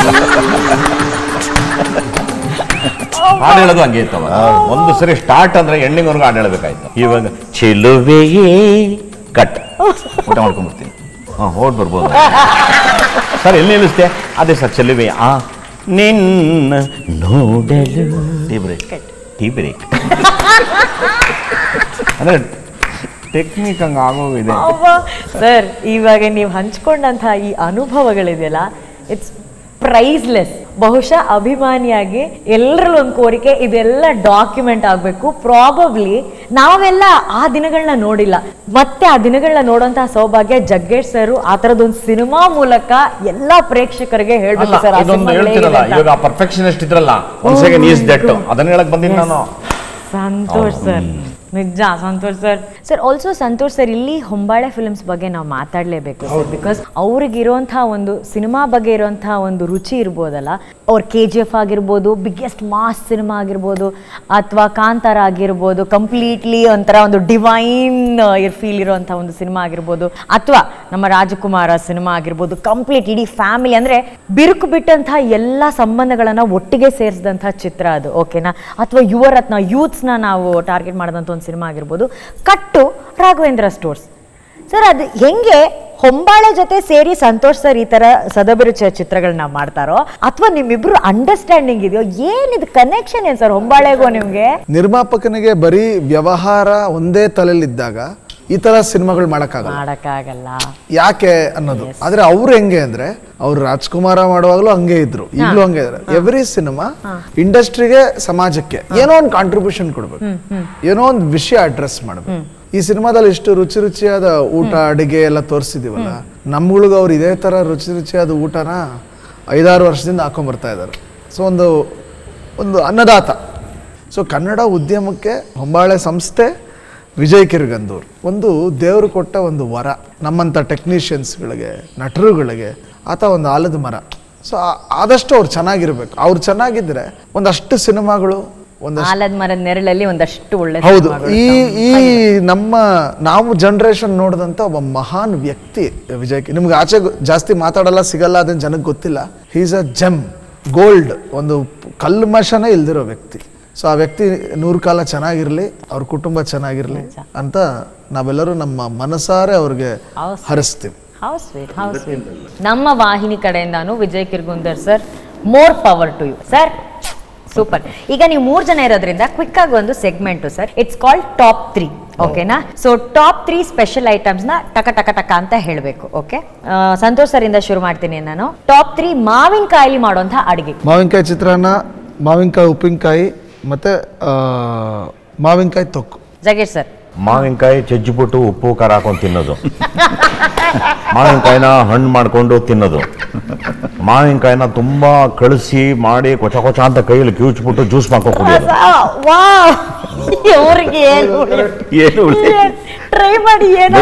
ಮಾವಿನಕಾಯಿ ಅವರಿಬ್ರು ತಿನ್ನೋದು ವಾಟೆ ನನಗೆ ಕರೆಕ್ಟ್ ಟೈಮ್. ನನ್ಗೆ ಗೊತ್ತಿಲ್ಲ ಪಾಪ, ಇದಕ್ಕೆ ನೀವು ಆನ್ಸರ್ ಮಾಡ್ಬೋದಾ ಎಲ್ಲ ಗೊತ್ತಿಲ್ಲ ಅಂತ ಹೇಳಿ. 3 chicken specials ಕೇಳಿರೋದ್ರಲ್ಲಿ chicken lollipop, chilli chicken, ಆಮೇಲೆ ಲಿವರ್ ಫ್ರೈ, ಬ್ಲಡ್ ಫ್ರೈ ಇದೆಲ್ಲ ಕೇಳಿದ್ದೀನಿ. ನನಗೆ ಗೊತ್ತಿಲ್ಲ, ನಾ ತಿಂದಿಲ್ಲ. ಜಗ್ಗೇಶ್ ಸರ್, ಚಿಕನ್ ಅಲ್ಲಿ ನಾಟಿ ಕೋಳಿ ಸಾರು ತುಂಬ ಚೆನ್ನಾಗಿರುತ್ತೆ. ಆಮೇಲೆ ಇದು ಫ್ರೈ ಮಾಡ್ತಾಯಿದ್ರು, ನಾಟಿ ಕೋಳಿ ಫ್ರೈ. ಆಮೇಲೆ ಈ ಒಲೆ ಮೇಲೆ ಸುಟ್ಟುಬಿಟ್ಟು ಡ್ರೈ ಮಾಡೋದು, ಅದೊಂದಿತ್ತು. ಅಕಸ್ಮಾತ್ ನಾನು ಹೇಳೋಂಥ ಈ ಊಟದ ಐಟಮ್ಗಳನ್ನು ಈ ವ್ಯಕ್ತಿಗಳು ತಿಂದರೆ ಹೇಗೆ ರಿಯಾಕ್ಟ್ ಮಾಡ್ತಾರೆ ಅನ್ನೋದನ್ನ ನೀವು ಹೇಳಬೇಕು. ಒಳ್ಳೆ ಚಿಕನ್ ಸಾರು ತಿಂದರೆ ಅಣ್ಣವರ ರಿಯಾಕ್ಷನ್ ಹೆಂಗಿರುತ್ತೆ? ಬಹಳ ಚೆನ್ನಾಗಿತ್ತು, ಚೆನ್ನಾಗಿ ಊಟ ಮಾಡಿ. ಬಹಳ ಚೆನ್ನಾಗಿತ್ತು. ಆ ಪೀಸ್ ಹೇಗಿತ್ತು ಅಂತೀರಿ? ತುಂಬ ಚೆನ್ನಾಗಿತ್ತು. ಆ ಖಾರ ತುಂಬ ಚೆನ್ನಾಗಿತ್ತು ರೇ. ಎಲ್ಲೆಡಕ್ಕೆ ಹಾಕೋಬಿಟ್ರೆ ಈಗ ಸಮಾಧಾನ ಆಗ್ಬಿಡುತ್ತೆ ಅಂತ ಹಂಗಿರೋದು. ಶಿವಣ್ಣ ಅವ್ರ ಫೇವ್ರೆಟ್ ಡಿಶ್ ಏನು? ಶಿವಣ್ಣ ಊಟ ಮಾಡಿದ್ರೆ ತಾನೆ. ಬಟ್ ಏನೋ ಒಂದು ತಿಂತಾರೆ. ಒಳ್ಳೆ ಟೀ ಕೊಟ್ರೆ ಶಿವಣ್ಣ ಹೆಂಗ್ ರಿಯಾಕ್ಟ್? ಸೂಪರ್ ಆಗಿದೆ ಸರ್. ಇವಾಗ ಈ ಬಾಂಬೆ ಹೀರೋಯಿನ್ಸ್ ಎಲ್ಲ ತುಂಬಾ ಜನ ಸಿನಿಮಾಗಳಿಗೆ ಬಂದು ನಾಯಕಿಯಾಗೆಲ್ಲ ಅಭಿನಯಿಸಿದ್ದಾರೆ. ಅವ್ರು ಇಲ್ಲಿ ಬಂದಾಗ ಬಾಂಬೆ ಹೀರೋಯಿನ್ಸ್ ನಮ್ಮ ಊಟ ತಿಂದಾಗ ಅವ್ರ ರಿಯಾಕ್ಷನ್ಸ್ ಹೆಂಗಿರುತ್ತೆ ಸರ್? ಅಯ್ಯೋ, ನಾನು ತುಂಬಾ ಹಿಂಸೆ ಕೊಟ್ಟಿದ್ದೀನಮ್ಮ ಎಲ್ಲರೂ ಪಾಪ ನಾರ್ತ್ ಇಂಡಿಯನ್ಸ್ ನನ್ನ ಫಿಲಮ್ ಎಲ್ಲ ಮಾಡ್ತಾ ಇದ್ದಿದ್ದು. ನಾನು ಒಂದು ಊಟದ ಬಗ್ಗೆ ಅವಳು ಪಾಯಲ್ ಮಲೋತ ಅಂತ ಒಂದು ಹೀರೋಯಿನ್ 4-5 ಸಿನಿಮಾ ಮಾಡಿದ್ಲು. ಅವಳಿಗೆ ನೋಡಮ್ಮ, ನಮ್ಮ ಊಟ ಇದನ್ನ ತಿಂದ್ರೆ ತುಂಬಾ ಸ್ಟಾಮಿನಾ ಬರುತ್ತೆ, ರಾತ್ರಿವರೆಗೂ ಹೊಟ್ಟೆ ಹಸಿವಾಗಲ್ಲ, ಇಟ್ಸ್ ಎಕ್ಸ್ಟ್ರಾರ್ಡನರಿ, ಅದನ್ನ ತಿನ್ಬೇಕು ನೀವು ಅಂತ ಹೇಳಿ ಫುಲ್ ಅಮ್ಮ ಮಗಳಿಗೆ ಫುಲ್ಲು ಹೇಳ್ಬಿಟ್ಟೆ. ಅವರು ಸಾರ್ ಬತಾಯನಾ ಓ ಫುಡ್ ಚಾಯ್ ಮುಜೆ ಅಂತ ಅಂದ್ರು. ತಗೊಂಬನ್ರು ರಾಗಿ ಮುದ್ದೆನಾ ಅಂತ ಅಂದೆ. ಅಮ್ಮ ಹಿಂಗೆ ತಂದು ತಟ್ಟೆ ಒಳಗಡೆ ಕ್ಯಾ ಹೇ ಫಸ್ಟ್ ಎಕ್ಸ್ಪ್ರೆಷನ್ ಇದೇನಿದು ಅಂತಂದ. ಎಲ್ಲ ಅನ್ಬಾರ್ದಮ್ಮ, ಇದನ್ನ ತಿನ್ಬೇಕು, ಎಷ್ಟು ಸಖತ್ತಾಗಿರುತ್ತೆ ನೋಡು, ನನ್ನ ತಟ್ಟೆಗೆ ಹಾಕ್ರೋ ಅಂದ್ಬಿಟ್ಟು ನಾನೆಲ್ಲ ಮಾಡಿದೆ. ಅವ್ನು ನನ್ನೇ ಕಣ್ಣು ಹಿಂಗೆ ನೋಡ್ತಾನೆ, ನಾನು ಹಾಕೊಂಡು ಲೊಟ್ಟಗೆ ಕ್ಯಾ ಹೋಗ್ಯ ಅಂತ ಹಿಂಗೆ ತಿನ್ಬೇಕು ಅಂದೆಮ್ಮ. ಆಯ್ತು ನಾನು ತಿಂತೀನಿ ಅಂದ್ಬಿಟ್ಟು ಮುರಿದ್ಲು, ಬಾಯಲ್ಲಿ ಹಾಕೊಂಡು ನುಂಗುದ್ಲಮ್ಮ. ಅವಳನ್ನ ಮೇಂಟೈನ್ ಮಾಡೋದಕ್ಕೆ ನಾನು ಸತ್ತೋದ್ಲೇನೋ ಅಂದ್ಕೊಂಡು ಭಯ ಬಿದ್ದುಬಿಟ್ಟೆ. ನಾನು ಉಸಿರೆಲ್ಲ ಕಟ್ಕೊಂಡು ಕಣ್ಣೆಲ್ಲ ತೇಲಿಸ್ಕೊಂಡು ಮೂಗಲೆಲ್ಲ ಗೊಣ್ಣೆ ಸುರಿಯೋಕೆ ಶುರು ಆಗಿ ಮೇಕಪ್ ಎಲ್ಲ ಹೊಲ್ಟೋಗಿ ಏನೋ ಆಗಿ ಆಗಬಾರ್ದೆಲ್ಲ ಆಗೋಗಿ ಕಡೆಗೆ ನನಗೆ ತುಂಬ ಬೇಜಾರಾಗಿ ಪಾಪ ಅಭ್ಯಾಸ ಅಲ್ದಿದ್ದವ್ರಿಗೆ ಯಾಕೆ ನೀನು ಕೊಟ್ಟೆ, ಸಾರಿ ಅಮ್ಮ ಸಾರಿ ಅಂತ ಅಂದೆ. ಅವಳು ಸಖತ್ ಕೋಪನೂ ಬಂದ್ಬಿಡ್ತು. ಏನೋ ಒಂಥರ ವಿಷಾನೇ ಕೊಟ್ಬಿಟ್ಟ ಅನ್ನೋ ಥರ ಆಗೋಯ್ತು. ಅದು ಅಭ್ಯಾಸ ಇಲ್ಲ, ಮುದ್ದೆ ತಿನ್ನೋಕೆ ಬರಲ್ಲ. ಈಗ ನಿಮ್ಮ ಜೊತೆ ತುಂಬಾ ಕಾರ್ಯಕ್ರಮಗಳನ್ನ ಮಾಡಿದಂಥ ರಕ್ಷಿತಾ ಮ್ಯಾಮ್ ಅವ್ರಿಗೆ ಏನು ತುಂಬಾ ಇಷ್ಟ? ಅವ್ರು ನಿಮ್ಮ ಜೊತೆ ಊಟದ ಬಗ್ಗೆ ಎಲ್ಲ ಹೆಂಗೆ ಹೇಳ್ತಾರೆ? ಏನು ಸರ್ ನೀವು ಏನು ತಿನ್ನೋದೇ ಇಲ್ಲ ಅಂತೀರಾ, ಏನು ಸರ್ ನೀವು ಅಂತ ಅಂದ್ಬಿಟ್ಟು ಅಂದ್ಲು ಒಂದಿನ. ಆಯ್ತಮ್ಮ ಏನೋ ಕೊಡ್ಸಮ್ಮ ತಿಂತೀನಿ ಅಂತ ಅಂದೆ. ಸರ್ ನಾನು ತೊಗೊಂಬರ ಕಣ ಆಯ್ತಾ ಹೋಗೋ ಅಂತ ಅಂದು. ನೋಡಿದ್ರೆ 1.5 ಲೀಟ್ರ್ ಜ್ಯೂಸ್ದು, ಅದೇನೋ ಹಾಲಲ್ಲಿ ಮಾಡಿರೋ ಜ್ಯೂಸು, ದೇವ್ರ ಸತ್ಯೋಗಮ್ಮ ಇಷ್ಟು ದೊಡ್ಡದಮ್ಮ. ನಾನು ಚೆನ್ನಾಗೂ ಇತ್ತು, ಗಡಗಡ ಅಂತ ಕುಡಿದು ಆಮೇಲೆ ಎಲ್ಲ ಆಕ್ಟ್ ಮಾಡ್ತಾರೆ, ಸೂಪರ್ ಆಗಿದೆ, ಹೆಂಗೆ ಆಗ್ತಾ ಇದೆ, ಏನು ಹಿಂಗಾಗ್ತದೆ ಅಮ್ಮ. ದೇವ್ರ ಸತ್ಯವಾಗ್ಲಿ ಹೇಳ್ತೀನಿ, ಬಸ್ಸಲ್ಲಿ ಬಡ್ರೋ ಅಂತ ಬೇದಿ ಆಗಿ ದರಿದ್ರ ಎದ್ದು ಬಹಳ ಹಿಂಸೆ ಆಗಿ ತುಂಬ ಕಷ್ಟಪಟ್ಟು ಬಂದು ಕೂರೋದು, ತಿರ್ಗಾ ಸ್ಟಾರ್ಟ್, ತಿರ್ಗಾ ಬಡ ಬಡ ಅನ್ನೋದು, ತಿರ್ಗಾ ನಮ್ಮ ಆಕ್ಷನ್ ಓಡೋದಲ್ಲಿ ತಿರ್ಗಾ ಬರೋದು. ಆಮೇಲೆ ಪಾಪ ಅವಳು ಅಷ್ಟು ಪ್ರೀತಿಯಿಂದ ಕೊಟ್ಟವಳೆ, ನೀನು ದಿನ ಕೊಟ್ಟೆ ಕುಡಿದ್ಬಿಟ್ಟು ನಮಗೆ ಈ ಥರ ನಾನ್ ಸೆನ್ಸ್ ಭೇದಿ ಆಗೋಯ್ತು ಅನ್ನೋ ಏನಕ್ಕೆ ಕೇಳೋದು, ಅದಕ್ಕೆ ನಾನೇನು ಹೇಳಿಲ್ಲ. ಹಂಗೆ ಅದೊಂದು ಅವಳು ಕೊಟ್ಟಂತ ಇದರಲ್ಲಿ ಒಂದು ಎಫೆಕ್ಟ್ ಆಗಿದೆ. And this is the final one Santosh sir, ನೀವು ಇದು ಹೇಳಬೇಕು. ನಾನು ಹೇಳುವಂಥ ಹೆಸರುಗಳು ಅಕಸ್ಮಾತ್ ಒಂದು ತಿಂಡಿ ಆಗಿದ್ರೆ ಏನಾಗಿರೋರು ಅಂತ ಹೇಳಿ, ಓಕೆನಾ? ಅಣ್ಣವರು ಅನ್ನ ಏನೇ ತಿಂದ್ರು ಕಣ್ಗೊತ್ಕೋಬೇಕು, ಬ್ರಹ್ಮ ಇಷ್ಟಿದೆ ಅನ್ನನೇ ಅಣ್ಣವರು. ಶಂಕರ್ ನಾಗ್ ಸರ್ ಪ್ರಕಾರ ಆಲೂಗಡ್ಡೆ ಬೋಂಡ. ಯಾಕೆ ಸರ್? ಅಂದ್ರೆ ಅವ್ರು ಹಂಗೇನೆ ಒಳಗಡೆ ಒಳ್ಳೆ ವಿಷಯ ಇರೋದು, ಅಷ್ಟು ಸ್ಟಫ್ ಇದೆ, ಒಳ್ಳೆ ಸ್ಟಫ್ ಇರೋದು. ಮೇಲ್ಗಡೆ ತೋರಿಸ್ಕೊಂತಾರಲ್ಲ ನೈಸ್ ಆಗಿ ಏನೋ ಸಮಥಿಂಗ್ ಏನು ಇಲ್ಲ ಅಂತ ತಿಂದ್ರೆ ಒಂದು ಆಲೂಗಡ್ಡೆ ಬೋಂಡ ತಿನ್ನಿ ಎಷ್ಟು ಹೊಟ್ಟೆ ತುಂಬುತ್ತೆ ಗೊತ್ತಾ, ಸಕ್ಕತ್ ಹೊಟ್ಟೆ ತುಂಬಿಡುತ್ತೆ, ಆಮೇಲೆ ಎನರ್ಜಿ ಬಂದ್ಬಿಡುತ್ತೆ. ಹಾಗೆ ಅವರು ಒಳಗಡೆ ಇದ್ದಿದ್ದು ಎನರ್ಜಿ ಯಾರಿಗೂ ಗೊತ್ತಿಲ್ಲ, ಮೇಲ್ಗಡೆ ಏನು ಗೊತ್ತಿಲ್ಲ. ರವಿಚಂದ್ರನ್ ಸರ್ ಒಬ್ಬಟ್ಟು. ಯಾಕೆ? ಮೇಲೆ ನೋಡಕ್ಕೆ ಒಳಗಡೆ ಹೂರ್ಣನೂ ಅಷ್ಟೇ ಚೆನ್ನಾಗಿರುತ್ತೆ. ಒಬ್ಬಟ್ಟು ನಗ್ತಾ ಇದ್ರು ಅಂತ ಒಬ್ಬಟ್ಟು. ಈಗ ರಾಕಿಂಗ್ ಸ್ಟಾರ್ ಯಶ್, ಅವ್ನು ನಮ್ಮ ಗೌಡ ಕಣೆ, ಗೌಡ್ರ ಫುಡ್ ಹೇಳೋದು ಅದು ಸಖತ್ತಾಗಿರೋದು. ಬಿರಿಯಾನಿ ಅನ್ಬೋದು ನೀವು ಯಶ್ನ, ಯಾಕಂದ್ರೆ ಪೀಸು ಇದೆ, ರೈಸು ಇದೆ, ಎಲ್ಲ ಇದೆ, ಸೊ ಆ ಎಲ್ಲ ಇಂಗ್ರೀಡಿಯೆಂಟ್ಸ್ ಸ್ಪೈಸಸ್ ಇದೆ, ಗೋಡಂಬಿ, ದ್ರಾಕ್ಷಿ ಎಲ್ಲವೂ ಇರ್ತದಲ್ಲ, ಒಂದು ಕಂಪ್ಲೀಟ್ ಫುಡ್ ಯಶ್ ಬಿರಿಯಾನಿ. ಬರೀ ಹೀರೋ ಬಗ್ಗೆನೇ ಕೇಳ್ತೀವಿ, ಈಗ ಹೀರೋಯಿನ್ ನಮ್ಮ ಸಪ್ತಮಿ ಗೌಡ. ನಮ್ಮ ಯುವ ಹೀರೋಯಿನ್ ತುಂಬಾ ಸಿಂಪಲ್ ಹುಡುಗಿ, ಪ್ರಾಬ್ಲಿ ಬಸ್ಸಾರ್ ಅನ್ನಿ. ಹೌದಾ? ತುಂಬಾ simple. Sir Ramya madam. Ramya pizza burger ಇದ್ದಂಗೆ ತುಂಬ ಒಂಥರ ಇರುತ್ತೆ, ನೋಡೋಕ್ಕೆ ಚೆನ್ನಾಗಿರುತ್ತೆ. ಅದು ಬಾಯಿ ತೆಗೆದು ತಿನ್ನೋಕ್ಕಾಗಲ್ಲ. ಅದು ಈ ಥರ ಹಿಂಗೆ ಮುಚ್ಕೊಂಡು ತಿನ್ನಬೇಕು, ಇಲ್ಲಾಂದರೆ ಹಿಂಗೆಲ್ಲ ತಿನ್ನಬೇಕು. Pizza burger. ಈಗ ನಮ್ಮ ಚಿತ್ರದ ನಾಯಕಿ ಶ್ವೇತಾ. ಕಜ್ಜಾಯ. ಕಜ್ಜಾಯ, ಓಕೆ. ಇದು ಫೈನಲ್ಲು, ಎಲ್ಲರೂ ಹೇಳಬೇಕು. ಅಪ್ಪು ಸರ್. ಹಾಲು, ಪ್ಯೂರೆಸ್ಟ್ ಸೋಲ್. ಪ್ಯೂರೆಸ್ಟ್ ಸೋಲ್ ನನ್ನ ಪ್ರಕಾರ ಹಸುವಿನ ಹಾಲು, ನಂದಿನಿ ಹಾಲು. ಜಗ್ಗೇಶ್ ಸರ್ ನಿಮಗೆ? ಜೇನುತುಪ್ಪ. ಹಾಲು ಜೇನು. ಹಾಲು ಜೇನು. ಜೇನುತುಪ್ಪ. ಅವನು ಜೇನು ಸರ್ವ ರೋಗಕ್ಕೂ ಮದ್ದು, ಸರ್ವ ದೇವರಿಗೂ ಬೇಕಾದಂತ ಅಂಶ. ರವಿಶಂಕರ್ ಅವರೇ? ಹಾಲೆ. ಅದು ತಾಯಿ ಎದೆ ಹಾಲಾಗಿರ್ಬೋದು, ಹಸುವಿನ ಹಾಲಾಗಿರ್ಬೋದು, ಅಷ್ಟು ಪ್ಯೂರಿಟಿ ಅದು ಹಾಲೆ ಅದು. ಸೊ ನೀವು 3 ಜನ ತುಂಬ ಚೆನ್ನಾಗಿ ಈ ಗೇಮನ್ನು ಆಡಿದ್ದಕ್ಕೆ, ನಮ್ಮ ಜೊತೆ ಇಷ್ಟೊತ್ತು ಮಾತಾಡಿದ್ದಕ್ಕೆ, I have a very special gift ನಿಮ್ಮ 3 ಜನ. ಸೊ ತಗೊಂಬನ್ನಿ ಗಿಫ್ಟನ್ನ. ಗಿಫ್ಟಾ?